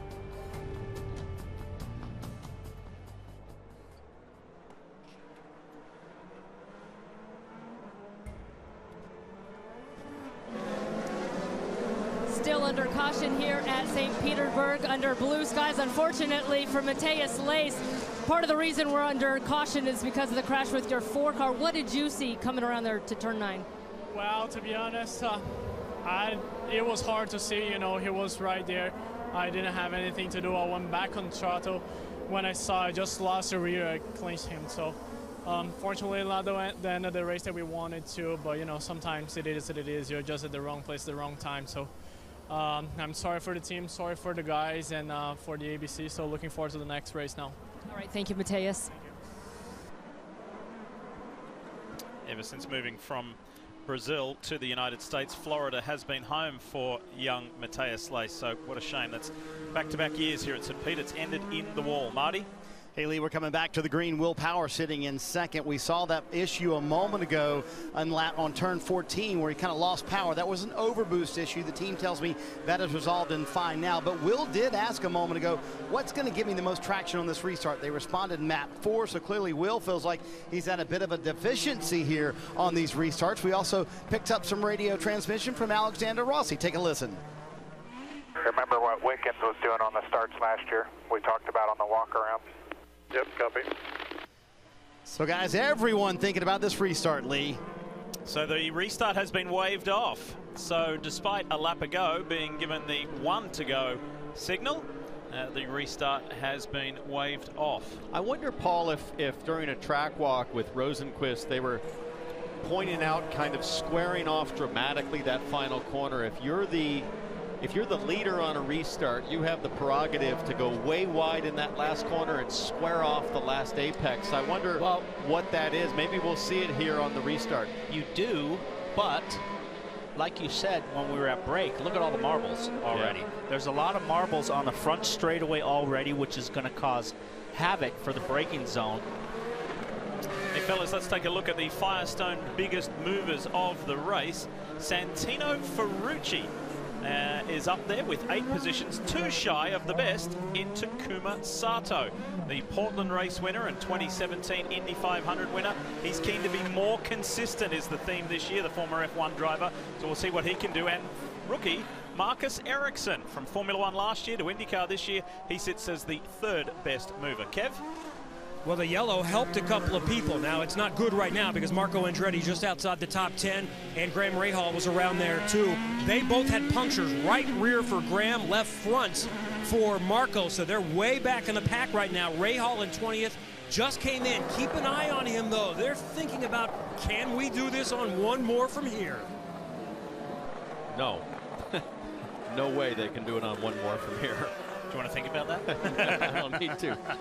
Hey, Townsend, remember, cautions breed caution. Yeah. So I think a lot of teams are thinking that the longer this goes with these wide open windows, maybe they could do it on one more. All right, let's see if Will Power can do to Felix Rosenqvist what the Swede did to him. Green flag flies here in St. Petersburg, but Felix Rosenqvist is far enough ahead of Will Power. No challenge there, but Dixon on the inside of Newgarden. Dixon got a nice draft, but he got the nose chopped off by the Penske car, and now he's going to be under attack on the push to pass by How about Rossi. Jack Harvey? Jack Harvey holding off his teammate, sort of teammate, James Hinchcliffe. Kimball on Pagenaud in the background as well. The Carlin driver puts his Chevrolet on the inside of the Penske man and gets that position. Rossi searching for a way by Dixon. Tough to really pull up a pass down here into turn 10. You thread the needle through this wide open, flat out kink at about 150 miles an hour.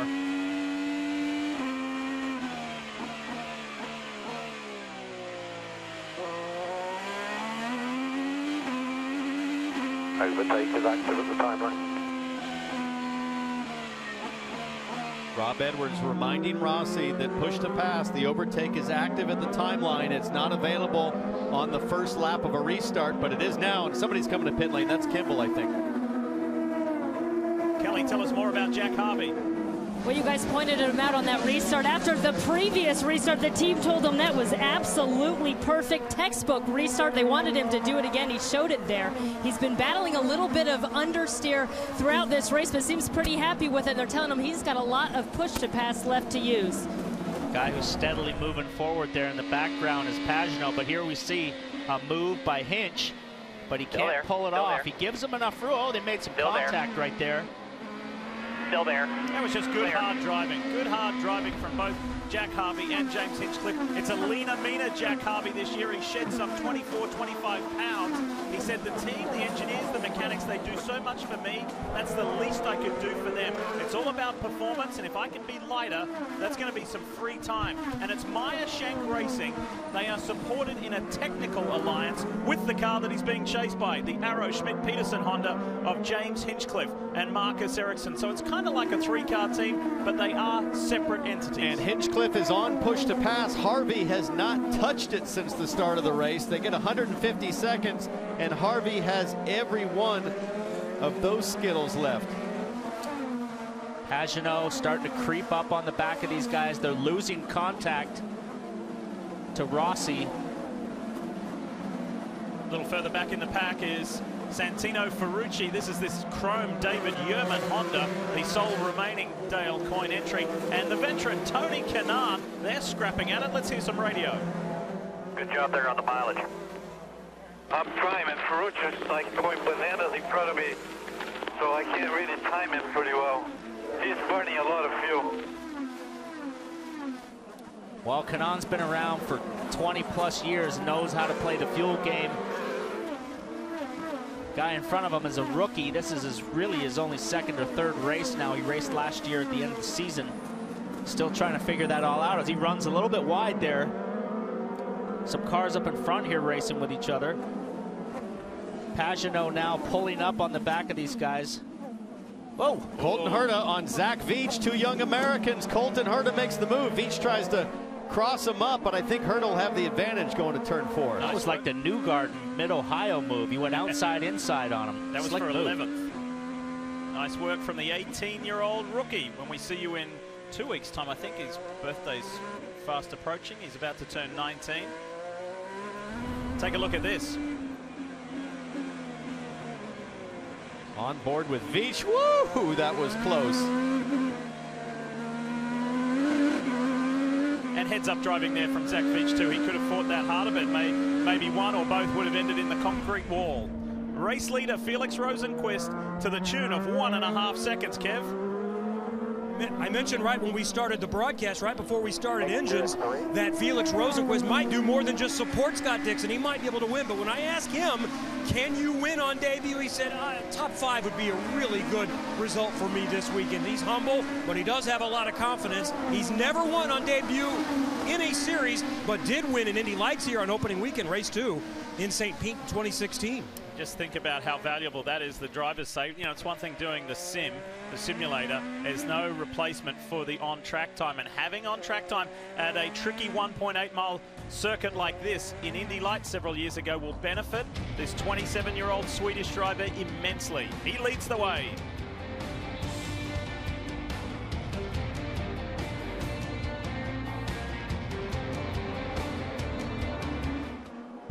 Tonight, the NHL's biggest stars shine bright on an NBCSN Star Sunday doubleheader. First, Brad Marchand and the Bruins take on Yevgeny Malkin and the Penguins. Mike Tirico with the call on that game. Then Drew Doherty and the Kings head down to Anaheim to face off with Ryan Getzlaff and the Ducks. It's NHL Star Sunday, presented by AT&T, beginning tonight at 7:30 Eastern right here on NBCSN. And of course, speaking of our great pal Mike Tirico, he will be hosting the 103rd running of the Indianapolis 500 this Memorial Day weekend. It's time to say hello to a couple of other mates as well. It is Robin Miller and Jan Beekes on the Peacock pit box. Hey guys.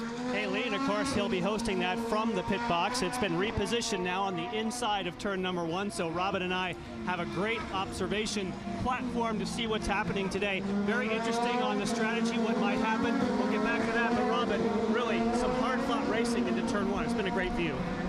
The best seat in the world is the outside of turn 1, but it's like I told you guys on the NBC Gold Show Friday, as we see our first pit stop here. Felix Rosenqvist was 50-1, Lee Diffie, and I told you I was going to bet all my money on him. How would we be looking right now? Oh, he's looking fantastic, isn't he? As Colton Herta and Takuma Sato are serviced and sent. But Rosenqvist is boasting a 1.1 second lead at the moment. That's pretty stable over Will Power. Got a long way to go still. We're nowhere near half distance. This is a long race at 110 laps. We're at 42 laps in now, so coming up on halfway. He's just pacing himself right now, able to maintain the gap on Will Power. 43 laps complete. Doing great. Just keep running your laps. Nice and calm from the pit stand, and for the rest of this IndyCar field, I'll bet they're thinking, man, the last thing this guy needs is experience running up front, because I think they realized that the Swedish rookie is going to spend a lot of time at the sharp end of the grid this season. He's with a great team. He's got arguably the best driver in the history of IndyCar as his teammate. He has all the tools to make a run his rookie year. These guys right here, Hinchcliffe's having a great fight with Jack Harvey. Great to see Michael Shank's team running up front this year. It's their second year in the championship. We got some radio with these guys. Let's hear what they got to say. If you're looking for traction, you can soften the rear bar again. You can also open your hands a little bit more coming off of 14. You're a bit tight. Open your hands to the wall. So one driver getting coaching on traction and the other one getting coaching on driving. Harvey was getting some coaching from a driving instructor. Just open your hands up, which means release the car, let it run out to the wall a little bit more. And Hinchcliffe comes to pit lane. James Hinchcliffe's first stop was on lap 13. He probably could have gone a few laps early. He's going to come in. He's been complaining of a little bit of understeer in the low-speed sections, but Taylor Kyle, his strategist, has said, no changes. Hinch said, whatever you say, let's do it. They're going to primary blacks again. Hinchcliffe, stop number 2. Meanwhile, his teammate Marcus Ericsson also set to make stop number 2, and that yellow saved his race because he was the first to come in on lap 6, so he still is right in the window to be able to do it on one more stop. And Ericsson really wants to make a positive impression in his maiden NTT INDYCAR Series race. So let's see how it wraps up with still 66 laps to go. By the way, after that recent stop, fresh tyres, new vision, new view. Colton Herter, the 18-year-old, has just set the fastest lap of the race. 2/10 quicker than the rest of the cars in the field. Third quickest lap of the race is Will Power, and then Rosenquist's fourth quickest lap. Nothing feeds quick laps like youth and impatience. And let's take a look at the Speedway race leaders, and that is Rosenquist. Felix Rosenquist has led 25. Will Power, who's doing the chasing, now 17. And during that pit stop cycle, Alexander Rossi led 2 in his Napa Andretti Autosport Honda. Marty, tell us more.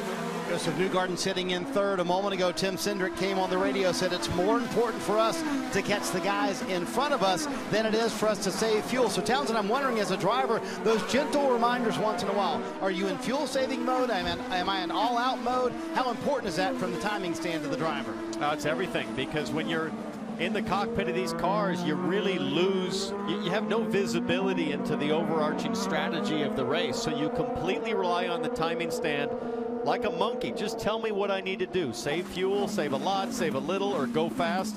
And sometimes both at the same time.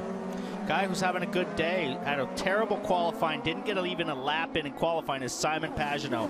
He is looking to rebound this year. He was frustrated with how last year went, that he could never really get a good balance on the car in a race. And Veach is here in the pits, Kelly.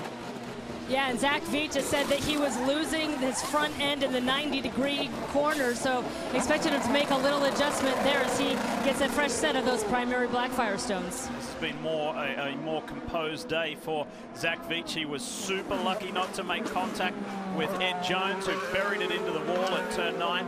So a lucky escape, but he's made the most of it. We'll see how Zach Veach's day pans out. Meanwhile, it could not be looking any better for Felix Rosenquist. Well, he's got Power closing in on him. It was at 1.5 seconds, almost 2 seconds, but now he's closed in to about 6/7 tenths.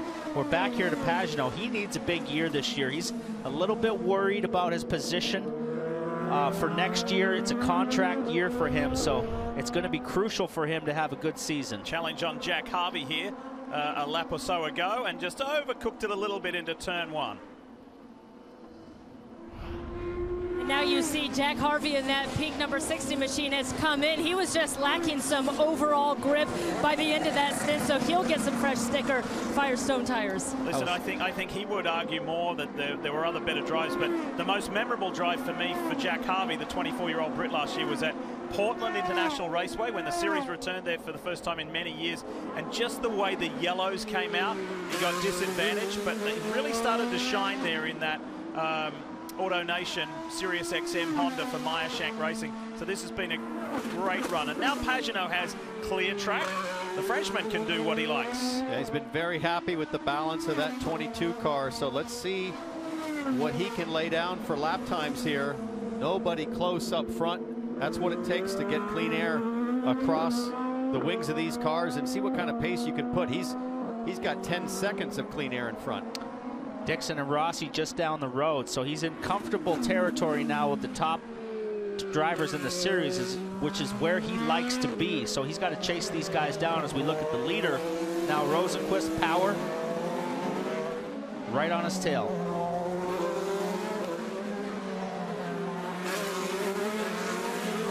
Joseph Newgarden maintains third. He continues to have rearview mirrors full of Scott Dixon, the 5-time and reigning champion. There he is in the PNC Bank Honda for Chip Ganassi Racing. And then Alex Alexander Rossi is in pursuit of him. Behind Rossi is Pagano. We've spoken a lot about him. Great job from the veteran Tony Kanaan for AJ Foyt Racing in the ABC Supply machine. He sits in 7th. And then Marco Andretti, Spencer Pigot and Max Chilton in the Carlin Chevrolet is in the top 10 with 61 to go. So of these cars in the top 5, right now Alexander Rossi theoretically should have the most gas in the tank, meaning he can probably go the farthest before making his stop. So that'll come into play as we get close to pit stops. Fastest lap of the race last time for Pagano at a 102.0 as we see Kanaan. So Tony Kanaan pits from the 7th position as these teams cycle through their pit stops. He's had a very frustrating weekend if they've been trying to get the right setup for the veteran of 301 starts. Now there are scuff blacks going on the 14 car.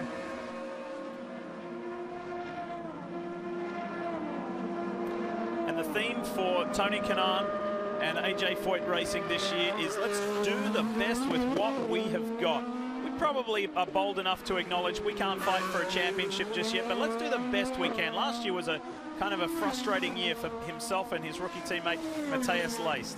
In fact, it was Tony's worst championship position finish since 2000, so he wants to rectify that as Will Power hits pit road. Marty?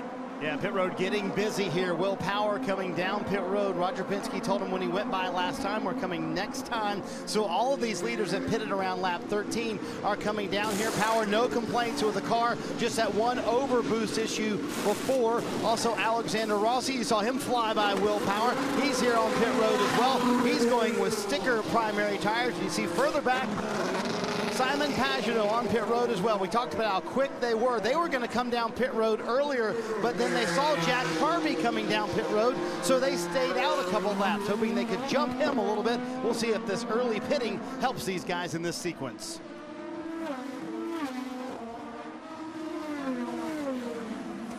Rosenqvist last pitted on lap 16. There are 50 laps in the books already, and here he comes. Newgarden closed in on him as he seemed to be struggling with the tires at the end of the stint, Kevin.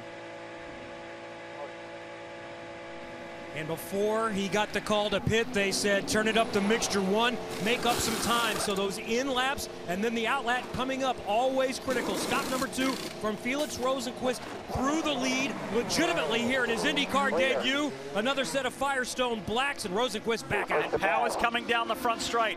Here is Power. Look to the right. There is the silver Chevrolet for Team Penske. He's got him no problem. Got him easy. He was a bit long. Only problem, though, is Power. He might not have him. Oh! You might lose it on the coming on. It's real slick on sticker tires, but Power has traffic, and that was close. Spencer Pigot, Rosenqvist figuring out what cold tires and full fuel feels like in the heat of the battle. That was a welcome to IndyCar from Will Power, the reigning Indy 500 champion. Rosenqvist's stop, he was about a foot long on the marks, and that could have cost him just a little bit of time. We're going to see what happens next.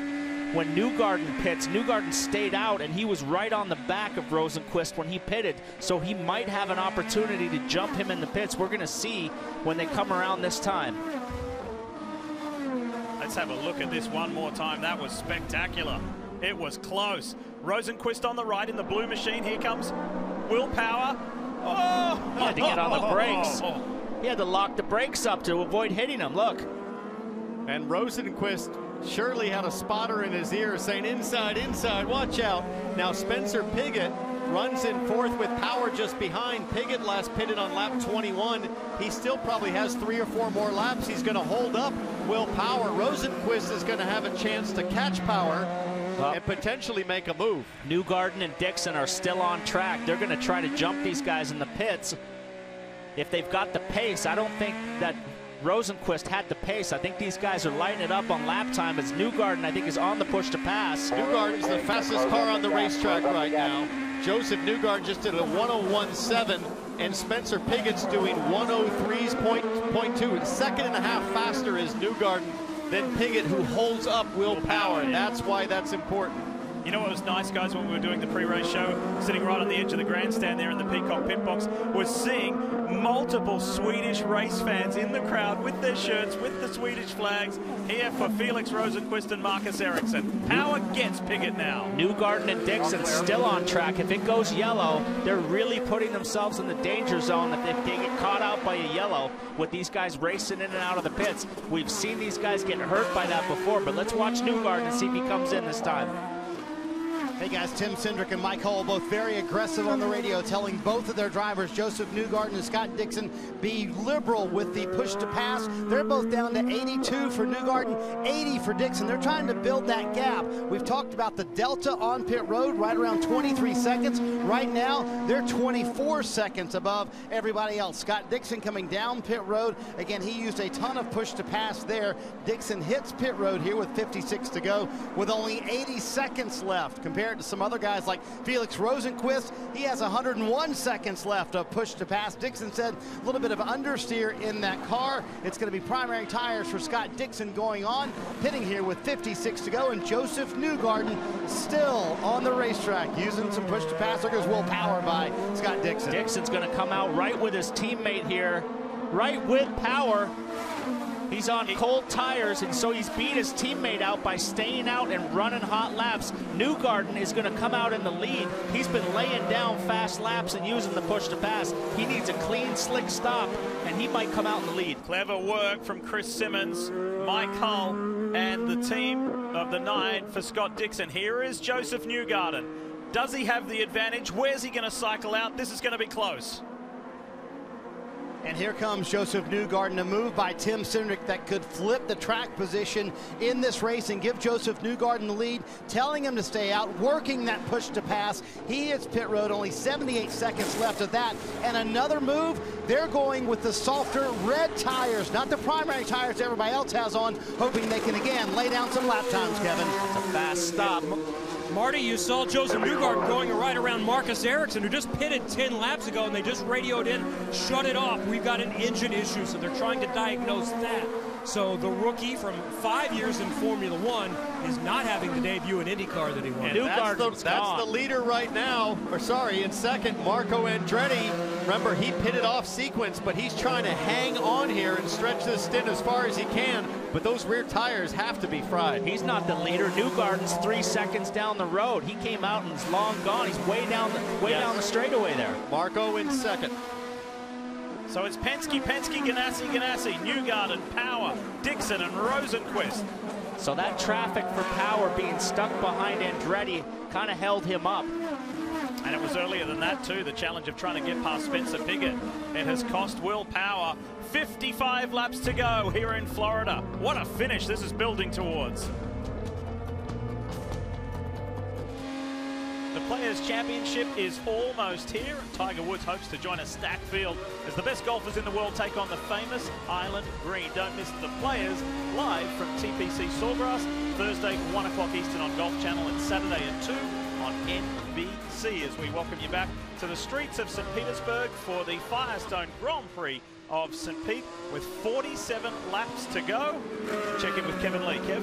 Unfortunately, Marcus Ericsson's debut at IndyCar ends early, and he's out because of a mechanical that they're still investigating. Water temperature's a little bit too high. I want to talk to you, though, about the racing. You are moving up pretty well. How was it going? It was a great race up until then. You know, we started quite far back, further back than we think we should have started. So, you know, it was going well. We were well inside the top 10 when we had the problem. So, you know, looking at what's happening now, we were definitely going for a top 8. So, yeah, it was a shame because it was a really, really great race up until then. Fun to compete again for the first time in 6 years, wasn't it? Yeah, I mean, it was great. A lot of overtakes and, you know, restarts and stuff like that. And I felt like I really made the most of it. And yeah, it was fun to make some really proper overtakes and wheel-to-wheel action. So I was having a lot of fun. It was just a shame that it ended early. And the next track he knows, Circuit of the Americas, from his time in Formula One. Fully committed to the IndyCar program and is living in Indianapolis. Brought his trainer over from Europe as well and is excited about this season ahead. Meanwhile, race leader Joseph Newgarden, Paul, has a 6.5 second lead. Yeah, another note to be taken there with Ericsson falling out. Another Honda issue. Water temperature problems as we look at Newgarden This now is going to be just a pacing problem himself. for Newgarden is Charlie Kimball there. Now Kimball's a lap down. That should help Newgarden in that the blue flag should start to come out with a lap down car in front, but that's going to help Scott Dixon close the gap. And I think with Newgarden going to reds, the only car to do it late in the race like this up front, with Newgarden doing that, I think they plan, Marty, on a short stint here and go long on blacks for the final stint of the race.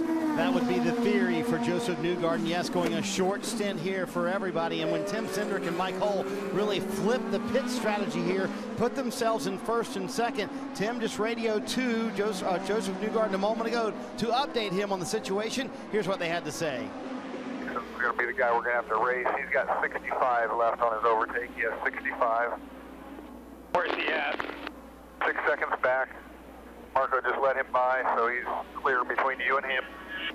So there you go. The two camp thinks it's a race between them and Scott Dixon for the win here at St. Pete. But kudos to both of those strategists for kind of flipping the script a little bit. They were sitting in third and fourth when that happened. Now they're first and second. Kimball's notoriously tough to pass, but right now, Townsend, his pace is pretty good. He's a 102.6. Newgarden's last lap was a 2.3, and Dixon was a 2.3. So not really holding him up bad, but there's a bit of a a situation where you give a guy a break when you're a lap down, and we'll see if he lets him go by here, as he does. Like he did. That's very cool from Charlie Kimball.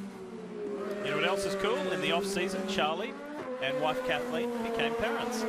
Kathleen gave birth to their first daughter, their first child, baby Hannah, and she's doing well. And Charlie was excited about this weekend, saying, I'm going to get to introduce my daughter to the world of motor racing. I find this kind of interesting. We're 11 laps into this stint for Newgarden. He's on the softer red tire, but I've been watching the lap times, and Scott Dixon has been faster the last couple of laps on the black tires. He's eating into it, isn't it? It was 6.7 seconds the lead. Now it's 5.9 seconds. So he's almost taken a 1 full second chunk out. So we'll see if that trend continues. It could have been for the time, though, that he was behind Charlie Kimball.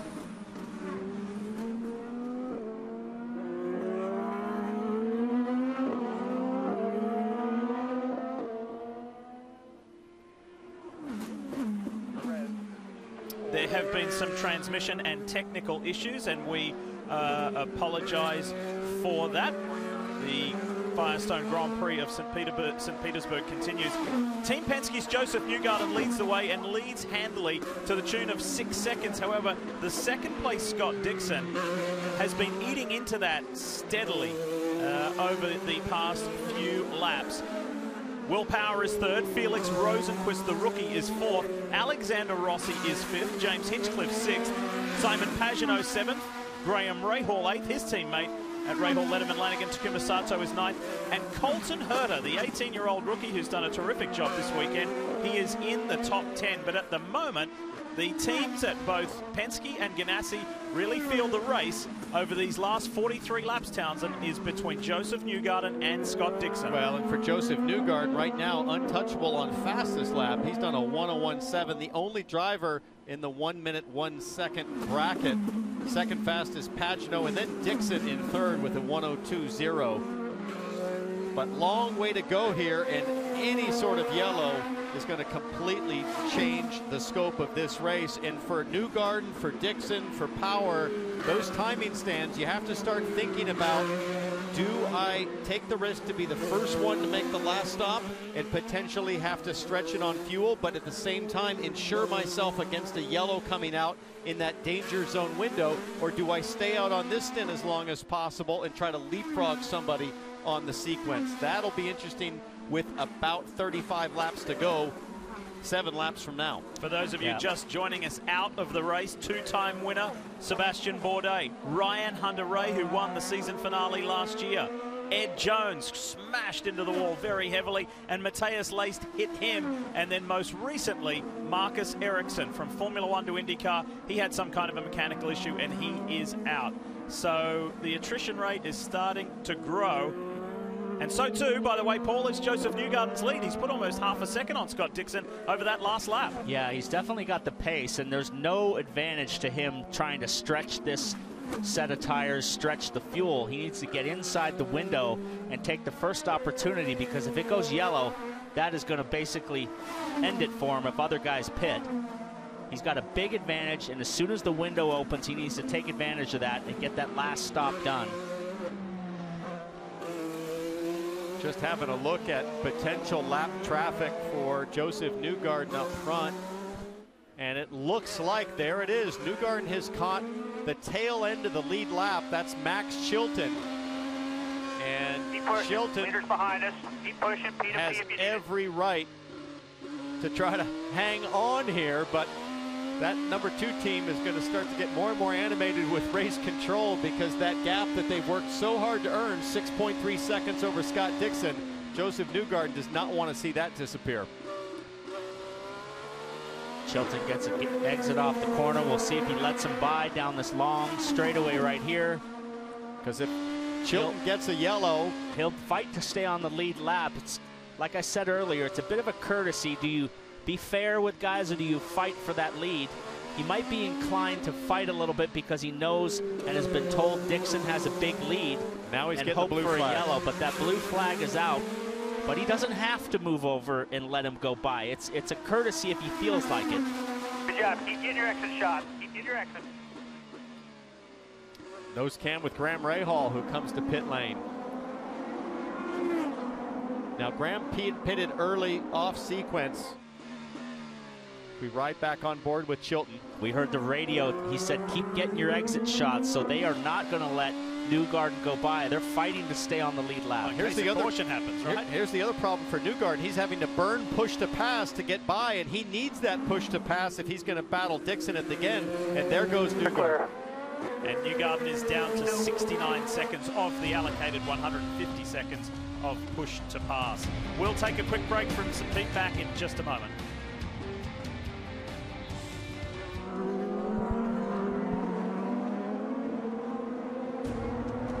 Thanks for hanging in there with us, and apologies for the technical difficulties as we welcome you back to the Firestone Grand Prix of St. Petersburg, round 1 of the 2019 NTT INDYCAR Series. And what a day this could be for Joseph Newgarden of Team Penske, the 2017 INDYCAR Series champion. He's never won here on the streets of St. Pete and would dearly love to do it again. To do it for the first time, I should say, today. He boasts a 6.2 second lead over Scott Dixon. Will Power, his Penske teammate, is in 3rd. Felix Rosenquist is 4th. And then Alexander Rossi is in the top 5 on a beautiful afternoon in Florida. And I've been impressed, Paul, that Joseph Newgarden can keep pace on those Firestone Reds. He has 20 laps on the tires, and he still has the measure lap time-wise. Yeah, the normally talkative Santino Ferrucci, the rookie, has been very quiet on the radio. He came in for Speedway fuel and some sticker black Firestone tires.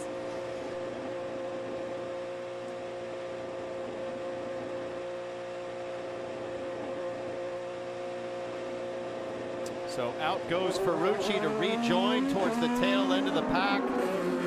And here comes Scott Dixon, and now Scott Dixon is encountering the traffic that Newgarden had to deal with a few laps earlier. That's Max Chilton again, and then Charlie Kimball still 1 lap down. Chilton's 1 lap down now, of course. That time that he lost, Newgarden, that 1 second at times, has now stretched out to 7 seconds, as Dixon now has to deal with these 2-lap cars. And we're 35 laps to go, so we're just starting to enter the window for making your final stop. It's going to be fascinating to see who places their bets here between Dixon and Newgarden and their timing stands. Who wants to gamble? Who wants to push it?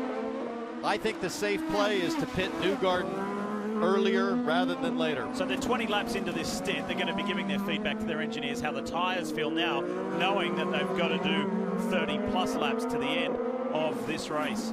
But Newgarden and his team have played this perfectly. Scott Dixon's trying to negotiate a couple of old Ganassi teammates first, Charlie Kimball, and then the other Carlin competitor in the Gallagher Chevrolet in Max Chilton is the next one on his list. What you got, Marty? Guys, let's chat with Vito Mabruco from NTT. And not only is this your first race as the series primary sponsor, but your driver's doing awfully well. Yeah, he's doing fantastic, isn't he? Yeah, excellent. I mean, we're really happy to be here, and we're thrilled to be the intended sponsor for the IndyCar Series. For us, NTT, we're a Fortune 100 global technology company. not a lot of people are aware of us, and so this was a great opportunity for us to associate with a really great brand with IndyCar. So we're very happy today, and we're looking forward to the season. You mentioned it's such a big company in Japan. How important is it to get that company recognition here in the U.S., Vito? Exactly. It's important for us to get recognition both here in the U.S. and worldwide, but also to partner with someone like IndyCar who's so focused on technology for performance and also to drive the fan experience. We think that's a key component of this partnership because we really want to drive more fan engagement for IndyCar and the sport overall. So we're really looking forward to working with IndyCar to do that. We're certainly happy to have NTT. And how about their driver, Felix Rosenqvist, right now in 4th, Diff? Oh, Marty, it's been a stunning debut for Rosenqvist. And in addition to NTT being the entitlement and naming rights sponsor for the series, Firestone has extended their deal through 2025 as the exclusive and sole tire supplier. And by the way, this is the 20th season that Firestone has been the sole tire supplier. Acura takes over as naming rights sponsor for the Grand Prix of Long Beach. We're looking forward to that early in the season. There's so much positivity surrounding the NTT IndyCar Series right now. Tremendous momentum, and I'm watching Joseph Newgarden, and his momentum continues now. 9-second lead over Scott Dixon. He pitted earlier with the Reds, but he's managed his tire wear exceptionally well. And his pace right now is kind of next level, Paul. Really, nobody's in his category. No, not at all. But Dixon makes a move on his teammate, ex-teammate Chilton, who has held him up for another lap and a half. So that has really cost him in terms of the gap. It was at 6 seconds, and now it's stretched out to 9.5. These guys are going to be pitting here. Hinch, we hear, is hitting the pit lane. Now we're in the window, so these guys are going to hit it in the next lap or two. And this should be the final stop for James Hinchcliffe. As you mentioned, the window is just opening up, so I'm sure some fuel saved, but it's not massive at this point. A turn of front wing, Hinchcliffe back out. Behind him, you saw Takuma Sato stopped in his pit. He's been here for a couple of minutes. The car wouldn't shift, so they've been looking at the electronics. Sato was running in the top 10, had a good chance for a result, but it's not going to happen. Marco Andretti also coming in. Now, this is a short stint for Marco. He's one of the few to use a second set of red alternate Firestones. This was a short stint, 15. He had to come in and get off strategy because of a puncture back out to do the last stint on primaries, but it hasn't been that good for Marco. Car has not been handling well. And Joseph Newgarden is coming to you, Marty. Indeed, Tim Cindric gave him the track position, and Joseph Newgarden delivered on the racetrack. What a fantastic stint on those red tires. Everybody in the paddock was a little concerned about the wear on those red tires. He did a masterful job, actually gapped Scott Dixon a little bit more, as you guys mentioned. The primary sticker tires going on, and the half-turner front wing to compensate for those primary tires. We'll see what the lead is once this all cycles out. If you wheel one, when you get a chance, wheel one. Simon's going to pit this lap. So Simon Pagenaud, his teammate, coming in this time by. It was a really weird season last year for Joseph Newgarden. The high points were 3 wins at Phoenix, at Barber, and at Road America. But then he didn't stand on the podium other than that, so it was quite bizarre, Kelly. That's the Englishman Jack Harvey making what should be his last pit stop. The team really happy with the lap times he was putting down on that last stint. They went to sticker black tires. This is really rewarding for Mike Shank and Jim Meyer and everybody associated with the MSR team. Oh, an awkward moment here for AJ Foyt Racing and Tony Kanaan. Bit of a disaster. The guy went to throw the gun and got wrapped around the front wing as we see Dixon coming in. Yeah, the guy sitting in second place. The gap was 9 seconds with Joseph Newgarden hit pit road. Scott Dixon coming down pit road. We'll see if the 9 team can gain any time here for Dixon, who's had a little bit of an understeer, but not very unhappy with the car. Pretty happy with it on that stint. You see those primary tires going on for Dixon. A little further down pit road, Will Power on pit road, the pole sitter today, who's led so much of the race today. And also Simon Pagenaud on pit road. Newgarden, long gone, Diff. He's going to hold on to lead easily. Yes, there was no pressure there whatsoever, not like we saw on the previous stop, and scramble back out as Pagenaud comes out in front of traffic. Here's Felix Rosenqvist. He inherits the lead, but is due to stop anytime soon. Sensational debut performance for the 27-year-old Swede. Runs a little bit wide, coming off the last corner, dives for the pit lane.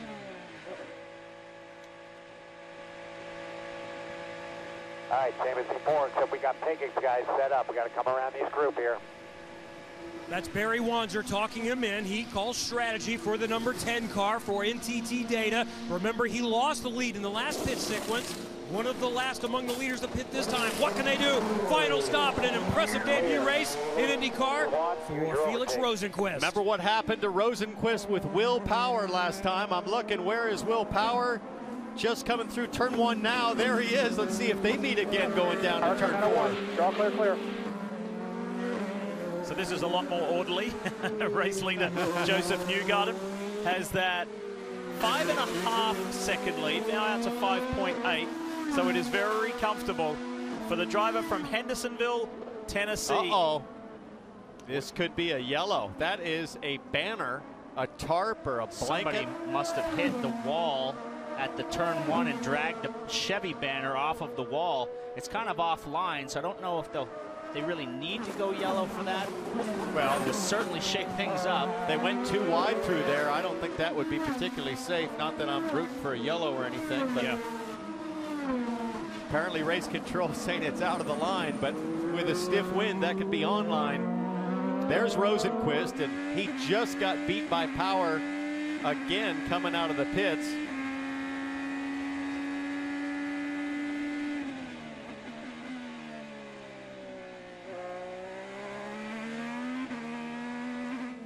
And there's Colton Herta. Now, I was wondering who's going to be the first to make the last stop. I'm pretty sure it's this guy, Colton Herta, having a strong run in the top 10. Good job. You can reel him in. Keep digging, buddy. Now, he's got Graham Rahal in front of him, but Graham pitted on lap 70. I don't think Graham could make it to the end with the fuel on board unless he's in super save mode and gets a big yellow. So then Colton Herta was 6 laps after Graham Rahal on lap 76. So, you know, the race at Sonoma last year, which was Colton Herta's very first IndyCar race, that was not quite memorable. He DNF'd and finished 20th. This has been a lot more memorable. Now, this was the moment we had just missed. Rosenqvist leaving pit lane on cold tires. Draw clear, clear.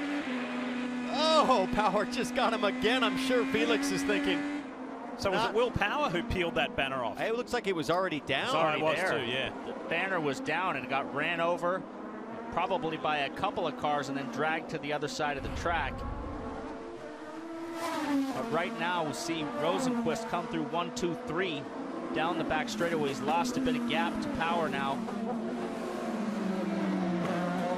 Let's walk our way through the rest of the top 10. Alexander Rossi has had a quiet day, but still a strong day in 5th. James Hinchcliffe in 6th. Good championship points there. Remember, Hinch missed the Indy 500 last year, the double point scoring Indy 500, and still finished in the top 10 in the championship. Pagano's in 7th, Rahal, Herta, and Santino Ferrucci. You've been watching NBCSN's coverage of IndyCar, brought to you by Chevrolet, the most awarded car company 4 years in a row. By NTT, official sponsor and technology partner of the NTT INDYCAR Series.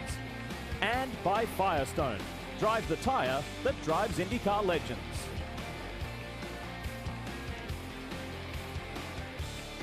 It's been a gorgeous weekend here in St. Pete for the season opener of the NTT INDYCAR Series.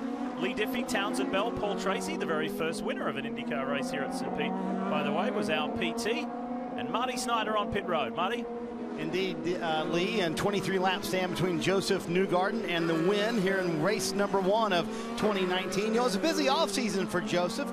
He went on a trip to Japan and then proposed to his longtime girlfriend, Ashley Welch. So congratulations to the happy couple. There you see the tweet on their trip to Japan. Got down on one knee like a good young man should. And then a couple weeks ago, actually last week, he was in Nashville, his hometown. He's a Nashville, Tennessee native. Loves his Preds. Got to hang out with our Pierre Maguire there inside the glass. And, of course, Pierre reminded him of that puck that almost hit Pierre a couple weeks ago. That did not happen when Joseph was there. But Joseph did offer Pierre a ride, 2-seater, at the Indianapolis Motor Speedway. Townsend, I'm thinking if I'm Pierre, I'm going to say no, thank you, to maybe the 2-seater ride at the Brickyard. What do you think? I know it'd be a fun ride, but I don't know if Pierre wants to tackle that one. Well, if he talks to Tony Junji, he might get a mixed result. Tony looked a little surprised at the experience at the speed, but Mario took good care of him. So If it was me, I'd jump at it. Well, I can tell you, Marty, that Pierre is going to jump at it. He sent me a text yesterday during our qualifying show. He said, I'm watching the broadcast. I am a new fan of IndyCar and Joseph Newgarden. I loved hanging out with Joseph. I was buzzed by his enthusiasm for the Preds and NHL. And I said, by the way, Pierre, Joseph just told Marty Snyder on air he's offering you a two-seater ride. He said, count me in. I'm all over that. And he said it's not just for the Indy 500 or the Indianapolis Motor Speedway. It's an open invitation, Pierre. So wherever you want to ride, Joseph's got a two-seater ready. 5 seconds is the difference between Newgarden and Dixon. Can Scott Dixon start his title defense with a victory? Can he get by this man with just 22 laps remaining? Top 3 guys, all series champions. Dixon, last year's champion, followed by the rookie in 4th, Rosenquist. Rossi fighting for a championship, his first. We know that's going to come in the future.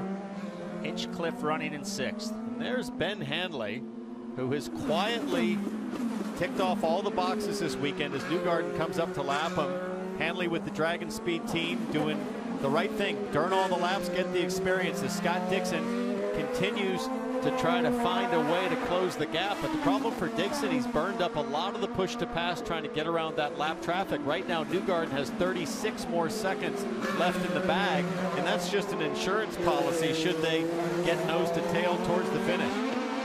He has more than twice as much push to pass seconds left than what Scott Dixon does. So you would say power and strength to Joseph Newgarden. Will Power is a further 4.5 seconds behind this man here, the orange, white and blue PNC Bank Honda, in 3rd place. So it's kind of fairly evenly spread out on the provisional podium sitters.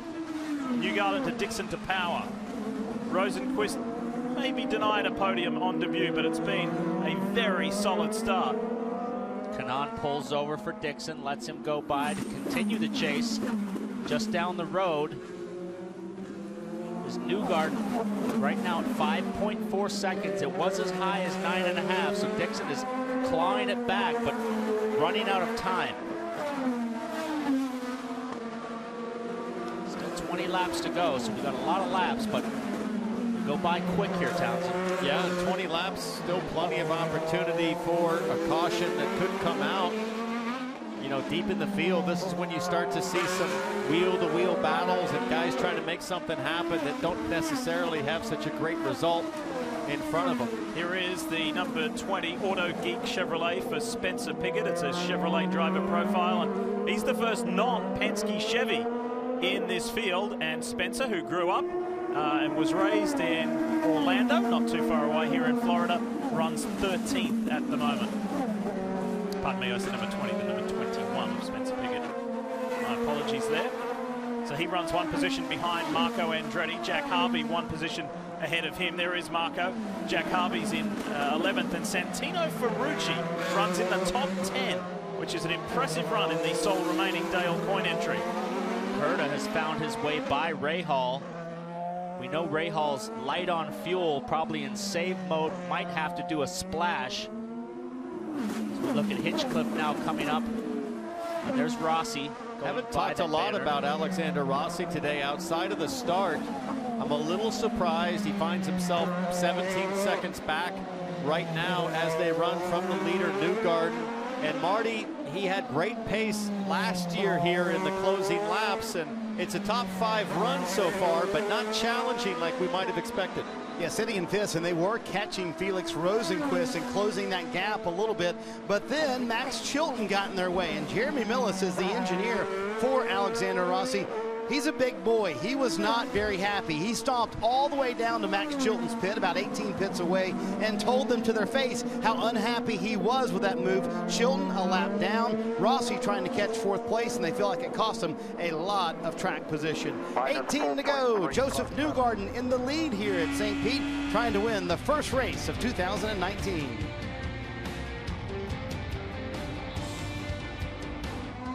And a beautiful day here in St. Petersburg, but so many people up and down pit lane are looking forward to Austin, to COTA. Circuit of the Americas is coming up this year as a new stop on the calendar, and that is something that I know after a recent test with the high-speed corners and so much different than what we see here on a street circuit, that'll be a great addition, Robin, to what we have, because there's so many different disciplines, and COTA is about as far away as you can get from the street circuit at St. Petersburg. And if we can put on a good race at Barber, a track built for motorcycles, you know COTA's a good race. But I want to tell the booth one thing, Lee. Felix Rosenqvist didn't lose this race on the racetrack. He got beat in the pits. They had decent pit stops, but he made the best pass of the race on willpower for the lead. He's going to finish 4th because he got beat in the pits, not on the racetrack. Well, Robin, hang on. We don't know how they're going to finish at this point because we could have a caution, and that's the point.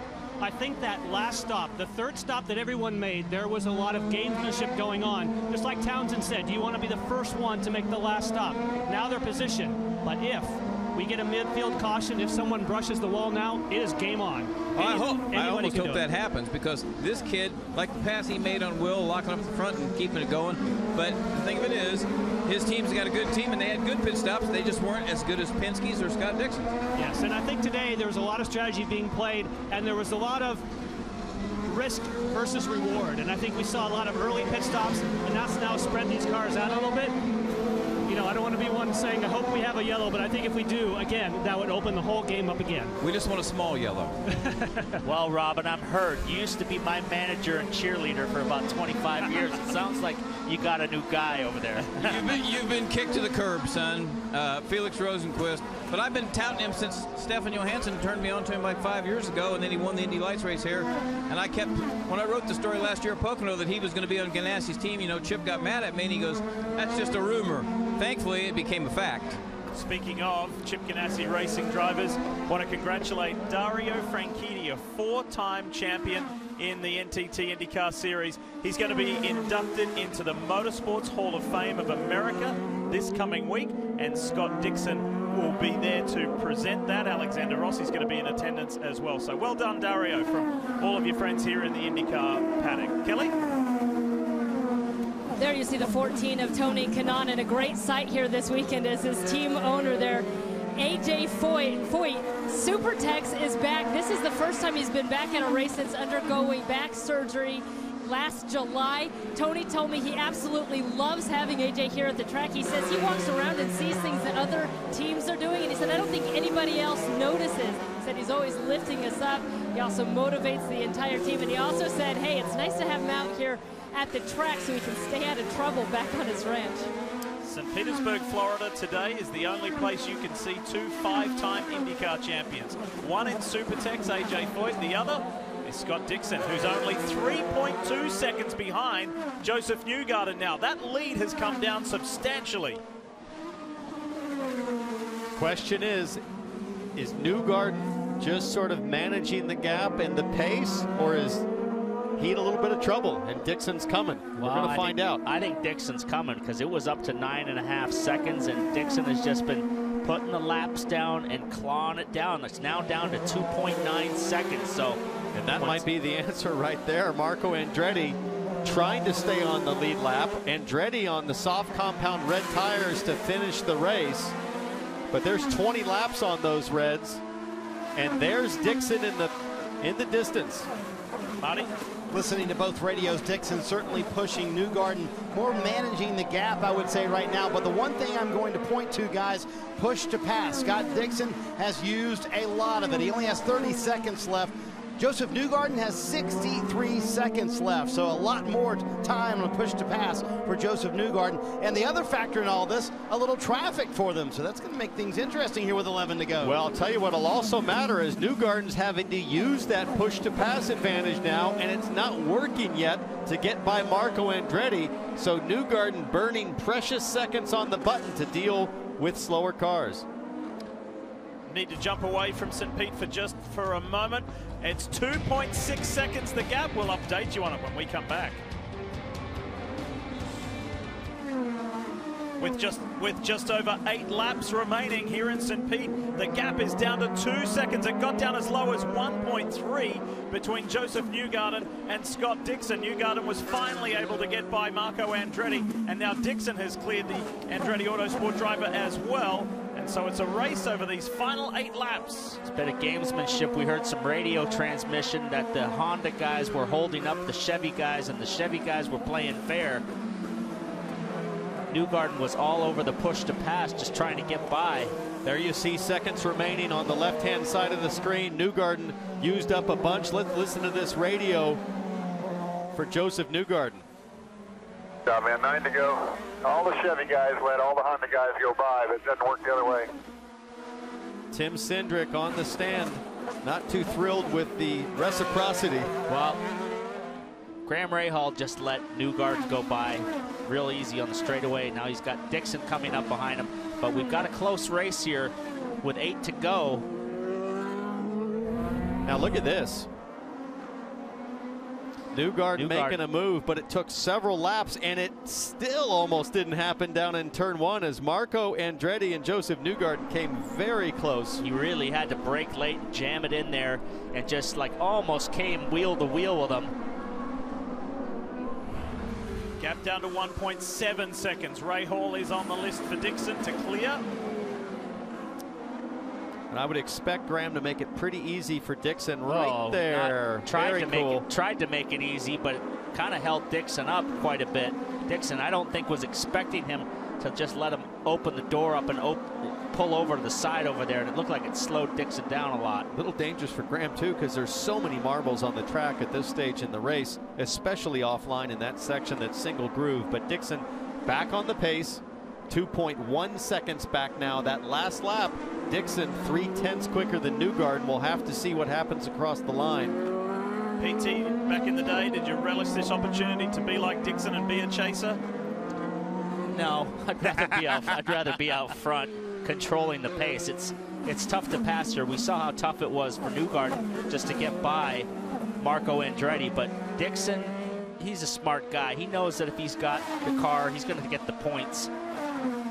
He's not going to stick his neck out and take a huge risk. He knows how to play the game to win championships. Did you guys notice the banner disappeared all of a sudden from the track? It was on the track there. Somebody's retrieved it, or it's been blown back in towards the fence. It was off the racing surface. Meanwhile, the gap first to second from Newgarden to Dixon has stabilized at 2.2 seconds, 2.3 now.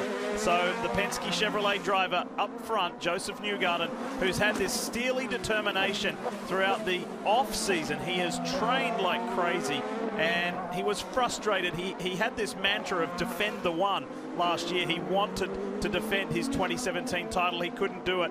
He has not been driving anything else in the off-season, hasn't been doing any of the sports car races or off-road races. He's been waiting for this moment, and with 6 to go, 6 laps of the 1.8-mile circuit, he will get that victory. Won 3 times last year, but has been just so eager to get back behind the wheel of his Penske Chevrolet. And he was a little frustrated after qualifying that he was beaten to the pole by Will Power, his teammate, because he said, I had a sloppy lap, I made some mistakes, but there's no better way to redeem yourself than to go out and drive like he has today. And you talk about last year, Lee, no DNFs for Joseph Newgarden all season. And that's the kind of streak, coupled with wins and podiums, that Joseph Newgarden will need to reclaim the championship this year. But Scott Dixon's going to run them all the way to the end, I'm sure, and there'll be other drivers that have something to say about it. Dixon's still hanging right there at about 2.2 seconds back, though. So lots of talk, and it's easy to talk about the superstars. How about the rookies a little further back? Colton Herter, here he is, the 18-year-old second-generation racer, son of Brian Herter, who's on the box up at Herter Andretti Autosport. He's controlling Marco Andretti's race.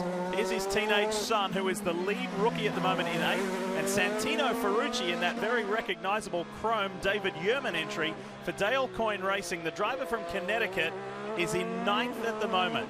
So for 3 rookies, Rosenquist 4th, Herter in 8th, and Ferrucci in 9th. 3 rookies to be in the top 10. Great day. Great day for Ferrucci. He started way in the back. You can see he's resting his hand up there. He's probably getting a little bit tired now. He's a little tiny guy.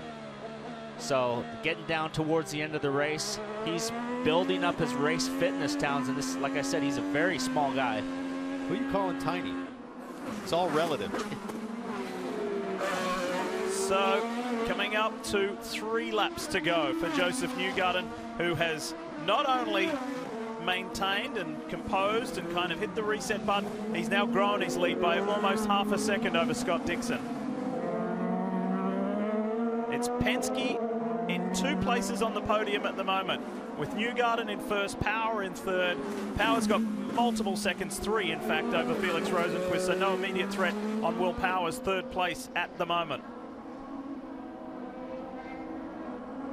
Hey, Lee, you mentioned it a moment ago. Last year for Joseph Newgarden, 3 wins, and those were his only podiums. So Friday, when he and I sat down and chatted, he said, that is the #1 thing for us. We have to get the wins, yes, but we have to turn those other days into podium finishes, and that's where we missed it in trying to win the championship in 2018. So Joseph Newgarden, fantastic start if he can hold on for 3 more laps, but at these races where it isn't going well, that's the focus this year, to get those podiums. And just think about the strength from the captains' teams, and I say plural, in the Monster Energy NASCAR Cup Series, what the teams have been doing there, what they've been doing in Australia with Scott McLaughlin in the Supercar Series, and now these guys felt the pressure. Roger Penske told us the other day that these guys, these 3, Pagenaud, Power and Newgarden, came to him and Tim Cindric and said, oh, well, I guess it's up to us now. We've got to carry our end of the deal. Well, they most certainly have here today. Saw Roger last night in the lobby of the hotel. I said, man, you're firing on all cylinders. They've won the first 2 races in Australia. They got both of their drivers in the chase. A car on pole today for the Cup race. And looks like they're heading for another win today. Big sideways for Hinch coming off the last corner. And we haven't talked about Hinchcliffe much today, but former winner here, needed a strong start to the season like those Penske drivers, and I know it's 6th place, but it's a really strong, solid run for Hinch and this team, and they really struggled at points during the weekend. Not a great qualifying result, but they're fighting through it, and they're fighting through that lap traffic. Ben Hanley just getting out of the way as Hinch had big oversteer coming onto the front straight. And it's a shame that his Arrow Schmidt-Peterson teammate Marcus Ericsson couldn't finish on debut, but it'll be a strong points finish for James. 1.8 miles to go for Joseph Newgarden. So proud of his roots in Tennessee, but has lived now since joining the Penske organization, has lived in North Carolina. He lives in a beautiful little college town called Davidson. And he's getting engaged, he's getting married this year, got engaged in the offseason. This is a huge year for him in 2019, and he's starting it off the best possible way. And this was a forceful demonstration too. Good driving, good strategy. It was the pieces of the puzzle put together just nice. And I really think the difference was that decision by Tim Cindric to go with the reds there on the shorter stint and give Newgarden a chance to open up some pace, dominate a little bit there. I thought it was a bit risky, but clearly Cindric and Team Penske had the information. They knew what they were dealing with. This was one circuit that the 2017 champion has not been victorious on up until now. Joseph Newgarden. He wins in St. Petersburg to get the 2019 season off to the best possible start. That's awesome to get a win first of the year. And this Penske juggernaut continues in 2019, no matter what the series, no matter what the country around the world. And Joseph Newgarden picks up career win number 11. Thanks, Rick. Well, I was expecting havoc today with these guys, but that was a nice, clean race and hard racing up front. We had three of the top 5 guys all swapping the lead on pit stops, coming in and out of the pits. There could have been disaster when those guys were doing the over-under, nearly colliding with each other coming out of the pits, but nice, clean race today. And that continues the domination of this event by Team Penske as well, whether it be Helio Castro-Neves, Ryan Briscoe, Will Power, Juan Pablo Montoya. Now you can put Joseph Newgarden's name on that list as a winner of the Firestone Grand Prix of St. Petersburg. Penske continues to dominate the streets of St. Pete. The start of the weekend, they did not look good. They were in the mid-teens, but really gathered it back up for Saturday qualifying. Teammate Will Power drifts by. He picks up a podium spot behind Scott Dixon, but it is all about the Newgarden family celebrating a victory in Florida. It's always an enjoyable way to kick off the IndyCar year here in St. Petersburg on the shores of Tampa Bay. And it's even better if your name's Joseph Newgarden. You are victorious for the first time at this famed street circuit, and Team Penske celebrate, rightfully so. That wasn't all his way today. He had to work hard for that. Started on the front row alongside teammate Will Power. And Marty Snyder finds himself, thankfully, victory lane. And what a big win for Joseph Newgarden and Team Penske. They start 2019 the right way here in victory lane at St. Pete.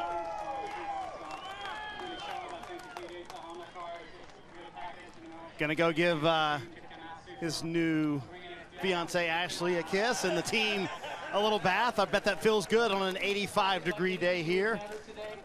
Hey, Joseph, talk to me about how you and Tim Cindric flipped the track position #1, and then how key was that run on the Reds to kind of make a gap on Scott Dixon? Well, we were literally talking about it right before the race. Tim and me were trying to figure out, should we go used or new Reds, and we made the call at the last minute. Let's stay used. We'll have that advantage if we need it, and we used it. It just worked out perfectly. I mean, I can't thank Chevy enough for all their support and what they put in this weekend.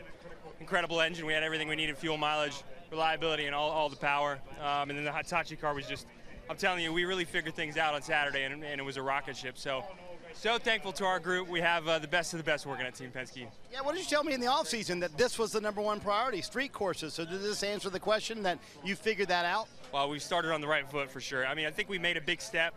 We felt positive about the step that we made. So I'm really looking forward to the rest of the year. Street courses, I think we feel better on. We got to convert that to road courses now at COTA, and then obviously Indianapolis is still going to be a priority. So let's see where we're at a little later on in the year. How tough was that lap traffic today? Because at times it seemed dicey. You had to use a lot of push to pass to get around them. Killing me. It was definitely manufacturers playing good guys with each other, but it was really tough. I mean, I just didn't want to see people in front of me. I wanted to keep running my laps, and I knew I had the pace to keep in front of Scott, but I was just worried about something going wrong. And when you have that many cars in front, that's normally what can happen. But everyone was kind enough, is what I would say. It's still hard, but they were kind enough.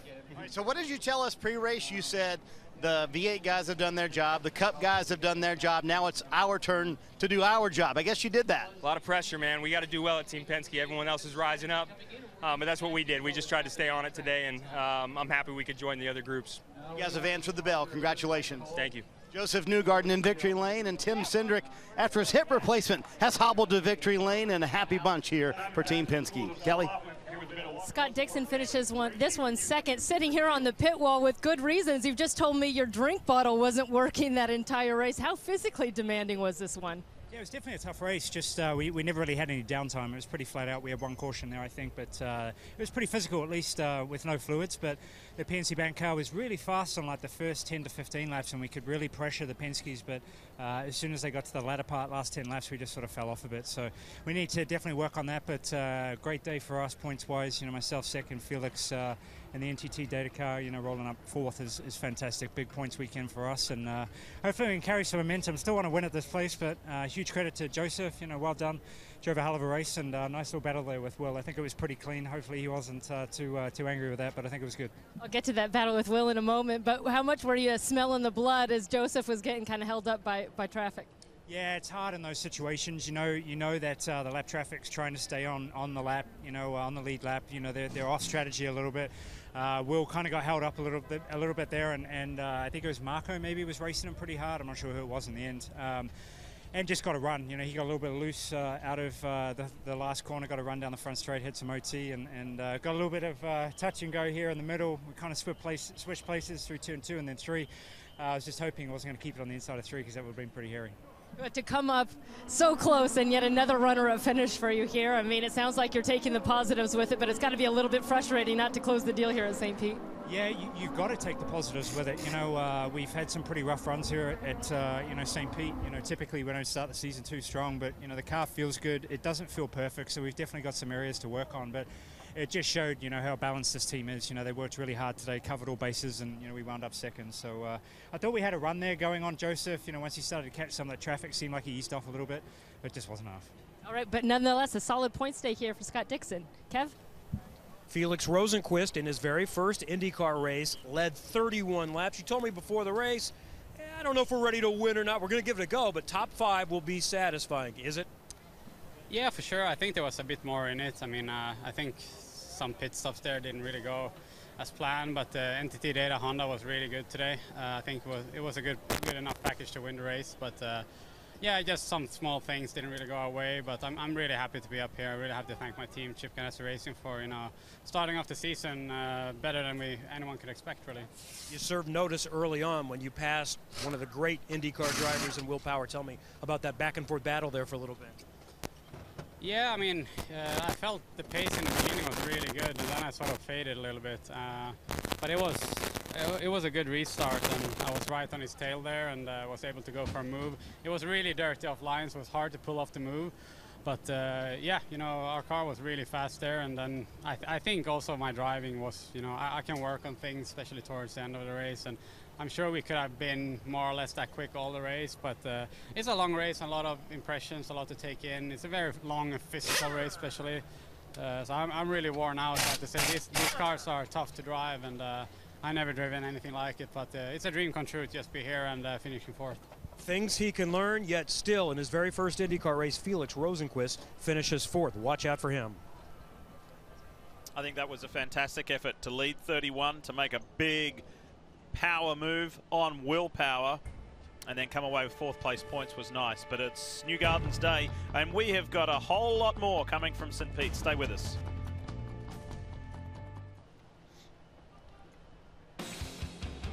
Pretty good shot of one of the runways there at the Albert Whitted Airport right down below, as we remind you when we're finished here in St. Petersburg. Coming up next, it's Ireland and France in Six Nations Rugby. The champions of last year's Six Nations Ireland up against France, who have played very well this year so far, and that's coming up when we are done here with the NTT IndyCar Series from St. Petersburg, Florida, where Joseph Newgarden of Team Penske has come away victorious to start this new year in the right possible way. Kel? It's his teammate Will Power who brought the 12 car home in third, and he kind of said, Will, ahead of the race, hey, if you're not going to win this one, at least come away with a good solid points day. So was it mission accomplished? Yeah, definitely a lot better points than I've had the past 2 years, so really happy about that. We just put ourselves in a tough position pitting early there where you had no defense, and really me losing that position on the restart. Then I was stuck. I couldn't pull a gap to negate the cold tire penalty because I was pitting early, so just kind of did my best to maintain a third place finish. I mean, that was as much as we could do in that situation, and got more points than the last 2 years, so we're in the game. All right, well, it got a little bit racy between you at times. Scott Dixon just pointed out, he said he thought the racing was clean between the two of you. Did you enjoy that? Yeah, no, that was good, clean racing. I was really, he was so good off that last corner. I was surprised he got a run on me, and yeah, we kind of went wheel to wheel there for a bit. Yeah, it's good racing for sure.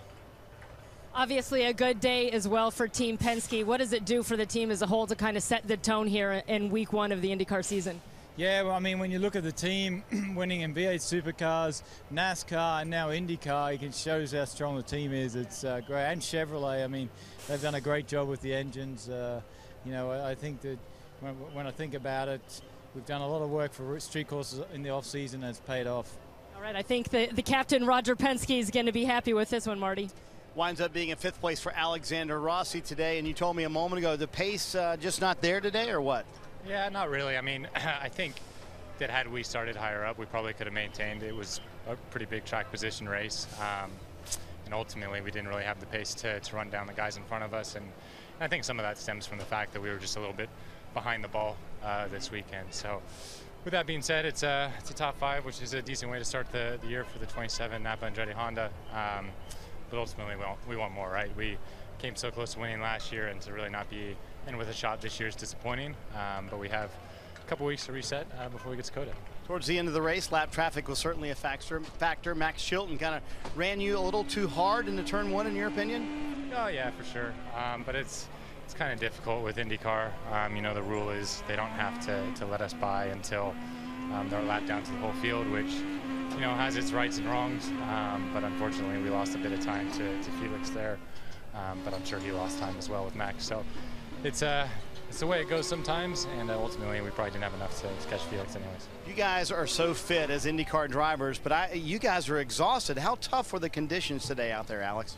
Yeah, this is, I mean, obviously it's the first race of the year, so, you know, it's 110 laps and it's pretty hot and humid here, and the first race is always the hardest one, and because it's a 110 lap street race, it definitely takes its toll on you, and you know, that's why we train so hard in the off season, to make sure that we can maximize ourselves on days like this, and if you train hard enough in the gym, hopefully it's not too difficult on track. This is why you work so hard in December and January, so you can survive one of these hot races, Kevin. 5th for Alexander Rossi. And 6th for James Hinchcliffe. Hot day. How did you survive it? I mean, not bad, all things considered. You know, we had a pretty strong car in the beginning, but man, it was just so tough to pass. You know, we got stuck behind Ray Hall there, and he was stuck behind Harvey, and kind of nobody could make moves. And you know, in the pit sequence, we managed to pick up a couple spots, and obviously benefited from Ryan's problem. But man, in that last stint, we drove over a piece of the banner that was coming off in turn 3, wrapped around the front wing, around the underwing, and we lost a ton of downforce. So our car was an absolute handful, and you know, Chilton wasn't doing anybody any favors, so we spent the whole last stint just stuck behind him. But luckily, Pagenaud couldn't move on us. So for the challenges that we had today, 6 is pretty good. Guys were good in the pits, car was strong, so looking forward to Coda. We told the story of Robert Wickens and his return to the track before the race. Maybe his input is more in between sessions. I'm just curious, is there something he can provide even during a race, or is that more going to be when you guys spend some time between races and between sessions? Yeah, it's more between sessions for sure. You know, obviously there's a lot going on in the race, and we got one guy on the radio, but you know, Robbie was a huge benefit in between practices and in between qualifying on the grid. You know, we were talking strategies for the start. So it's such a benefit having him here, you know, and it's just so great to see him back at the track, see the smile on his face, and see the smile on everyone's face is getting to see him. So really happy to have him back. All things considered, this is a pretty good points day and a strong start to the season for you, yes? Yeah, I mean, you know, we had a problem in qualifying. We probably should have started in the top 6, which may change the look of our race a little bit. So, you know, we had a little bit better pace than we showed in qualifying, a little bit better pace probably than we showed in the race. We just need to go to Austin and execute. You know, got to execute Friday in practice, Saturday in qualifying, and on race day, obviously. And if we can do that, I think we're going to be right at the sharp end of the grid. And I think birthday plans for Robbie and Marco this week. Is that right? Yeah, they share the same birthday, and Rob's turning 30, so we're taking him down somewhere warm to get a little sun. He hasn't had much outside time in the last 7 months, so we're going to put him on a beach for a couple days. Be careful. You guys are Canadian. Yeah, thank you. Yes, may burn easily. So let's follow up, guys, on what James Hinchcliffe was referring to there, and there is part of that banner. Well, that's what happens when it stays on track. At some point, somebody's going to run over it. Not a huge piece of material, but yeah, they like running these races green. Pretty obvious. Somebody at some point near the end ran over it and blew it all apart, because there was some pieces of it all around the track. But the one thing I take away from this race so far is everybody looks pretty gassed. Yeah. First race of the year, pretty hot out today, so the guys are looking pretty wore out. Well, let's keep talking about the victorious team, Team Penske. More on that. Here's Marty. And it winds up being a good day for Simon Pagenaud. We'll get to how tough the race was, you know, just from a physical standpoint in a moment. But how about the recovery for you? Starting 13th, I would say 7th. You probably got a smile on your face. Happy about that. Yeah, obviously, you know, result is important, but man, the car felt so good. I really enjoyed driving the race. We had an awesome Chevy Menard's car today. Just hooked up, man. When I was in clean air, we could really kill some lap time. We got the second fastest lap of the race, and I felt very confident, drove 100% the whole time. And that is what I'm going to take for the rest of the season. I think it's a great foundation going forward. Like I just told you, Dixon finished 8th here last year, so hey, we're one place ahead of him he was, so that's a good sign. Had you had track position and really been able to get a clean lap in qualifying, could you have competed with your teammate Joseph Newgarden and Will Power? Absolutely, yeah, and we'll compete the next races. You know, obviously qualifying was an outside factor. We didn't get to really put a lap down, so you know, you start where you start and then you got to fight. But we would have challenged these guys for the win, no question. With a car like that, no problem. How tough was it today in these conditions? You know, sometimes it's not really the heat that's out there, but the humidity, and it's very humid here today in St. Pete. Yeah, that gave me gray hair. You can color it like Elio if you want to. Just like Elio who's watching, I know that. So, no, it's definitely super physical, especially, you know, first race of the season. It's the first time you're back in race mode, and we pushed 100% the whole time. So 2 hours 20. Going full throttle, it was really, really hard, but training paid off. How about these young guys today? Felix Rosenqvist and then Colton Herta. I mean, how impressive are they as rookies? Yeah, so Rosenqvist led for a while. Colton did a really good job. You know, he could have got in trouble a lot of the time when I was around him, and he didn't. Showed really a lot of, you know, he showed being smart. So, yeah, but you know what? I'm focused on myself. There you go. The veteran Simon Pagenaud impressed with these very young rookies. And now we have one of those young rookies in Colton Herta, who is just getting some compliments there from Simon Pagenaud. A really strong showing for you, 8th place in the end. So just how satisfied are you with this result? It was good. You know, I have to be happy with it. I'm kind of, you know, it could have been better. You know, I made a mistake on the first restart, and we went back to like 17th, 18th. So I'm proud of all the guys, and I'm proud that we got to fight back all up into the top 10. But yeah, obviously could have been a better day, so a little bit disappointed, but starting off the year right. And some fun on-track action, including some moments, I believe, with Zach Veach. If you'll take us through what these moments were like for you. Yeah, I wasn't really sure what he was doing because he moved to the inside to defend, and then I moved to the outside, and then he moved to the outside, so then I went up the inside. So yeah, that's kind of what happened. Once I got by him, it was really smooth sailing, and we were able to move up some positions from there. All right, and we're standing in front of the 98 pit box because you came over here, had a little debrief with your father, Brian. What was that exchange like? Oh, we were just talking about, you know, how the race went and how tired I am and stuff. So, yeah, luckily it'll be have a little bit of time to rest, and then I'll be in the car in Sebring 12 hours next weekend, and then it'll be Coda after that. And finally, I know there's a lot to learn in this race, and at one point you were really trying to hit your fuel numbers. How challenging is it to hit a number while you're out there in the middle of a race? Oh, it's so tough, especially near the end of the race when you know your mind's kind of starting to unfocus and stuff, and that's kind of when the mistakes happened. And yeah, you know, it's really tough, and to hit we did a good job with it. You know, I think I was learning every lap, and you know, once you get to that fuel number, it's really easy to stay there, and it's really easy to find some pace after that. All right, well, on the IMSA side of things, coming off a win at Daytona, we'll see you in Sebring. Thank you, Colton. Jan? And Kelly, so interesting when you hear the dynamic range between veterans and a rookie like Colton Herta. His last race, by the way, he'll do in an IndyCar at 18 years old. He'll be 19 by the next event. But just incredible, his maturity. You hear Simon Pagenaud say, yeah, you know, he had some opportunities to get in trouble, but he didn't. He was very mature, and we've seen that. It's just been amazing, his maturity level at 18. Well, think about when you were 18 and you were coming up the ladder. I mean, I wasn't that mature. But you weren't running an IndyCar, and that's what's amazing. Him and Padua Ward are teenagers, and he said he's tired. Let me tell you something. He looks 1,000 times better than he did last year at Sonoma when they laid him on the wall, and you thought you were going to have to revive him. He looks like he's 15, and he weighs 120 pounds, so he's going to get tougher. But it was just kind of a good day for the little guys. I mean, Jack Harvey finished 10th. Santino Ferrucci was 9th. Or Ferrucci Santino, whoever PT wants to call him. I like that name. And I just think it was kind of a good day for those guys, the smaller teams. But at the top, Jan, the same old guys. Penske, Ganassi, Andretti.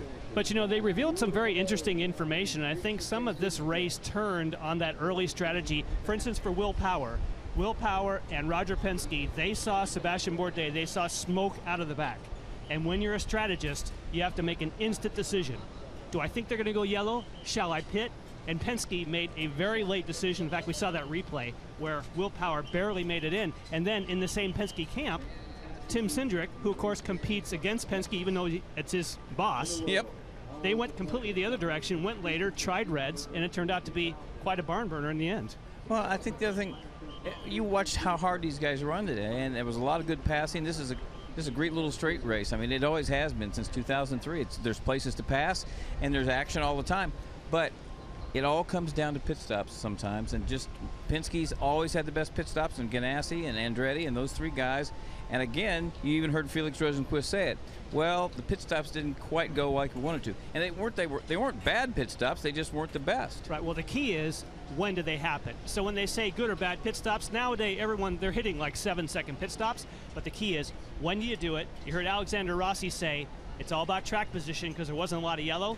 Making that decision when to pit, Lee, seemed to be the key. Yeah, indeed. And guys, let's keep the racing theme going. It's been busy here in Florida. Daytona last night for Supercross. Of course, IndyCar here today in St. Pete. Next weekend, It is the famed 12 hours of Sebring, and have a look at the list of drivers that will do both that and today and there. Alexander Rossi, Ben Hanley for Dragon Sport, Colton Herter. He won at the Rolex 24 at Daytona in the GTLM. And Scott Dixon, Sebastian Bourdais will be in the Ganassi Ford, Simon Pagenaud.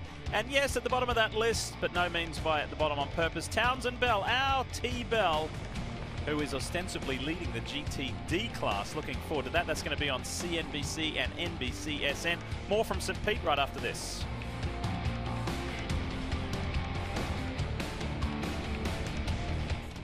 Pretty easy to understand why we enjoy coming to St. Petersburg for the season opener for the NTT INDYCAR Series, isn't it? Just beautiful. What a weekend it has been. And celebrating best of all is Joseph Newgarden with his 11th career victory over the reigning series champion Scott Dixon and Will Power, enjoying their time on the podium. Big story is Felix Rosenqvist, the rookie, in 4th. Great start to his career in INDYCAR. Absolutely, the rookie field, all of them finishing well. So we're going to have a nice little fight for Rookie of the Year. Marco soldiered on for a top 13 finish, started away at the back. And one of the, speaking of rookies, Santino Ferrucci did a terrific job, Kelly, finishing in the top 10. Yeah, he sure did. A 9th place finish for Santino. It was hard to miss that bright, chromed out silver David Yurman machine. But Santino, how were you guys able to recover after the mistake in qualifying? How do you start from the rear? Oh man, I can't thank our 19 crew enough. You know, all of our boys from Honda and all of our race engineers did a hell of a job. We had a solid pit stop, and you know, we came on the radio and said, well, we're going to shortcut it and you know, short pit, undercut some people, and you're going to have to save some fuel. We didn't realize how much fuel we had to save until we were about 3 steps past the worst step we had to. So I was like, this make for a very long 35-lap stint, but we made it happen, and I'm very happy to come home in the top 10. Well, we look at some of the highlights of your race first at the start of this one, and then we'll get to some moments where it looked like you and Colton Herta were having a moment, but take a look at your start. Oh yeah, this was wild. You know, I was just kind of watching my mirrors and making sure I wasn't going to get, you know, me and Chilton were going to stay clean, and coming through, I was just looking for a hole, and I was just like, man, this track feels really narrow right now. You know, coming down into the turn 4 over here, and I decided, you know what, I'm just going to stay on the clean line and maybe avoid making too many mistakes. And you know, Laced was like a moving roadblock, and he was pretty quick too, so no, it was so hard to get around him at that point. But I love this helmet cam. I mean, how cool is that? Very cool, and we appreciate you having that on board. It's such a neat perspective to get those onboards and those helmet cams. All right, talk about the physicality of it, because we've seen a lot of guys, veterans included, by the way, a little bit knackered getting out of these cars. Oh yeah, I mean, there you go with my move on, trying to move on Herta, but I mean, he's a tough competitor, and you know, I'm sure me and him are both feeling it after today. This is a long race. I mean, I'll be honest with you, my arm started to seize up 20 laps to go, and you know, it makes it difficult, especially when you're doing fuel strategy, you're adjusting the brake bias, you know, trying to save the rears, and you know, it all worked out, and I'm happy we could keep Harvey behind because he's a fierce competitor, and we had Ray Hall in front, who I think was had to pit again. So, you know, we just kept it clean and kept it out of the walls, even though I tapped a couple along the way, and came home. All right, well, great job out there, Santino. Thank you so much. And another one of those tough competitors is standing by with Kevin. IndyCar race number 10 for Jack Harvey, and your first top 10. Well done. What was your day like? Kind of long, mate, honestly. We had a good start. I think we finished the opening sequence still in 7th, so right where we started. I mean, honestly, we just lacked a little bit of pace in a race. I think we know why, but we're going to analyze it, obviously, before COTA. And I think on the whole, it's one of those weekends where it's hard to be disappointed with what we've done, because it was our best qualifying position, it's our best race position, and so frankly, we're achieving every expectation we wanted. Expectations are like the wind a bit. As soon as you have a good qualifying session, you're immediately looking at having a better race. So try and find a little bit of pace for next time, but I think on the whole, we started the season very strong. And that's probably the big difference between last year, when you had a 6-race program, and this year where you're doing about 2/3 of the races. Now you can have reasonable expectations. I mean, absolutely. I mean, and frankly, you know, we've all spoke about it as a team, but we have expectations of that of a full-time entrant. So every time we come to the track, we want to qualify in the top 12, we want to finish in the top 10. You know, I think if you can achieve that all year long, then you and... I want you to watch this too. You're battling with Hinch, your pseudo-teammate. Yeah. Well, I think that was pretty just kind of racing, really. I gave him I gave him space and, you know, nowhere else to really go. But I think James is a guy that I trust just being there with, you know, just a solid guy off the track, solid guy on the track. And, you know, I think it contributes so much to the team. Honestly, we're just going to try and learn what he did a little bit better in driving, what the car setup difference was, and try and do a better job in Kota. That was the consensus I think the broadcasters had too. Good, solid racing. Nice job. Thank you. It was. Well done to the 24-year-old British driver, Jack Harvey from Lincoln in England in the northeast. It was a good day for his Meyer Shank Honda team. However, here's the man, Joseph Newgarden, led 60 of the 110 laps. That's a solid day. That's a sound performance. How about Gavin Ward, his engineer on the box? First time on the box. He comes from the 4-time World Championship winning Red Bull Formula One team, and now he's guided Joseph Newgarden to a victory. And both of their bosses is Tim Cindric. He's standing by with Marty. Yeah, we're sitting here chatting about the big race win for these guys today, and so I want to know about the decision there to run long in that one segment. How nerve-wracking is that on top of the timing stand? But that is what, at the end of the day, flipped the track position. Yeah, without a doubt, it's risk and reward. And you know, the driver was up for it to start the race. He said, "Look, you know, we've got one lap on the qualifying tires," because we presented him said, "Look, this is going to be outside the norm. I think everybody's going to run stickers, but if we run the scuffs to start the race, I have a sticker set of reds that we can differentiate ourselves a bit." Not sure if we want to use them at the end because that's the longest stint. And when those guys pitted in front of him, he did a great job of just knocking out laps. But as you know, as you're doing that, those 5 or 6 laps, knowing that if caution comes, you're the zero, yeah, you're done for the day.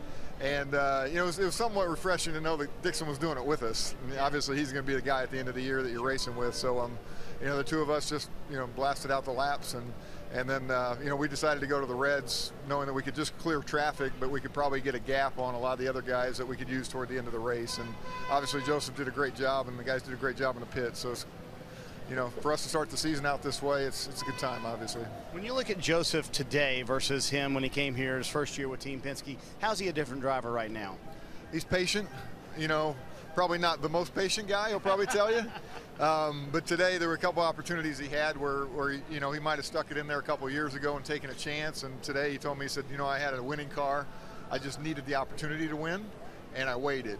And, you know, that's the maturity that you need to win championships. Obviously, he's proved he can win a championship, but, you know, he's learned that part of it. But in his third year, he's certainly more comfortable. He understands us. He has a new race engineer this year. You know, he worked with Gavin at the end of last year. But for those guys to get off on the right foot and win a race together and that whole group, it's, you know, pretty satisfying for them. How you holding up after a couple hours on the timing stand after your hip replacement? Man, I'm all good. I couldn't imagine being better. I mean, it's been just over 2 weeks or whatever else, and you know, I can walk if I need to, and yeah, by the time I get back from Sebring next week, I think we'll be back to normal. I think a win may help that recovery a little bit for Tim Cindric and Team Penske. Great to hear Tim get into further depth and explanation about how they constructed Joseph Newgarden's victory. What a drive, what a team effort. Excellent performance. When we come back to St. Petersburg, we'll wrap it up, finishing off round 1 of the season.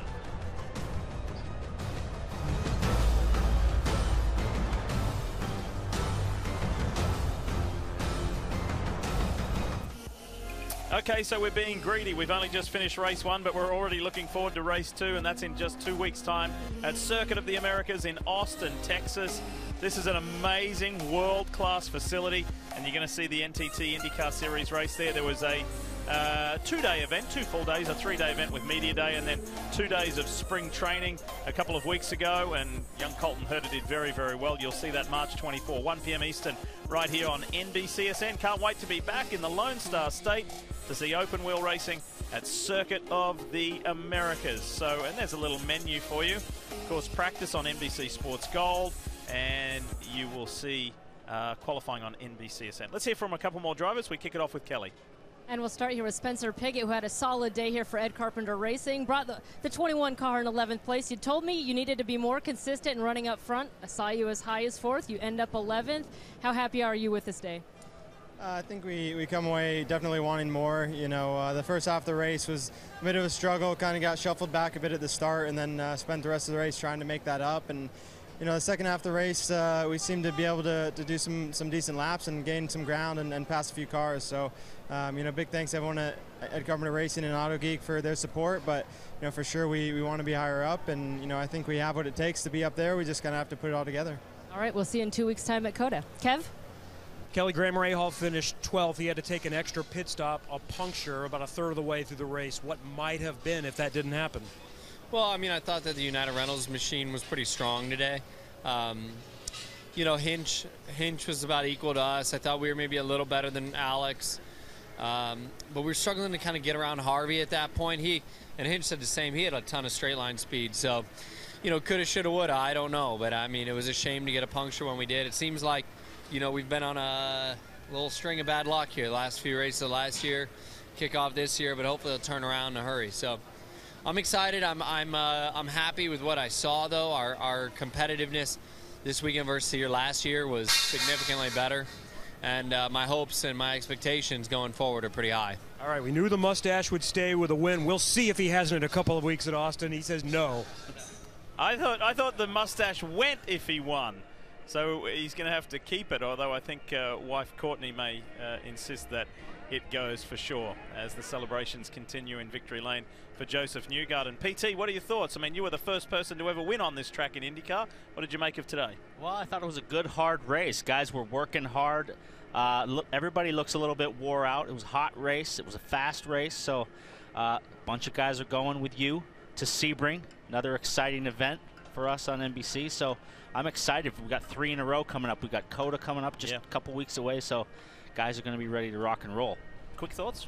You know, for me, it was coming into this weekend is surprises. Are we going to see anybody really jump up? And the answer so far is not really. Top 3 teams at the top of the charts. I think Felix Rosenqvist, we expected big things. He absolutely delivered. I think it's very exciting to watch what he can sort of chalk up in terms of results this season. And then the rookies outside of him, the pure rookie, Colton Herta. What a weekend. I've got some bad news for you too. You can't have 8.5 hours sleep at Sebring. It's only a 12-hour race, but we're going to look forward to calling your action there. Let's check in on the Peacock pit box one more time with Jan and Robin. Your thoughts, guys, on a good opening day? Well, I think in particular that some of the new teams have also, they weren't as far behind the big teams as we might have expected. We see some rookies. So certainly we see some of the same players hitting the podium, but we see a lot of new teams with promise. 3 predictions. I said before the season Rosenqvist was going to win 1 or 2 races. Hell, let's make it 3.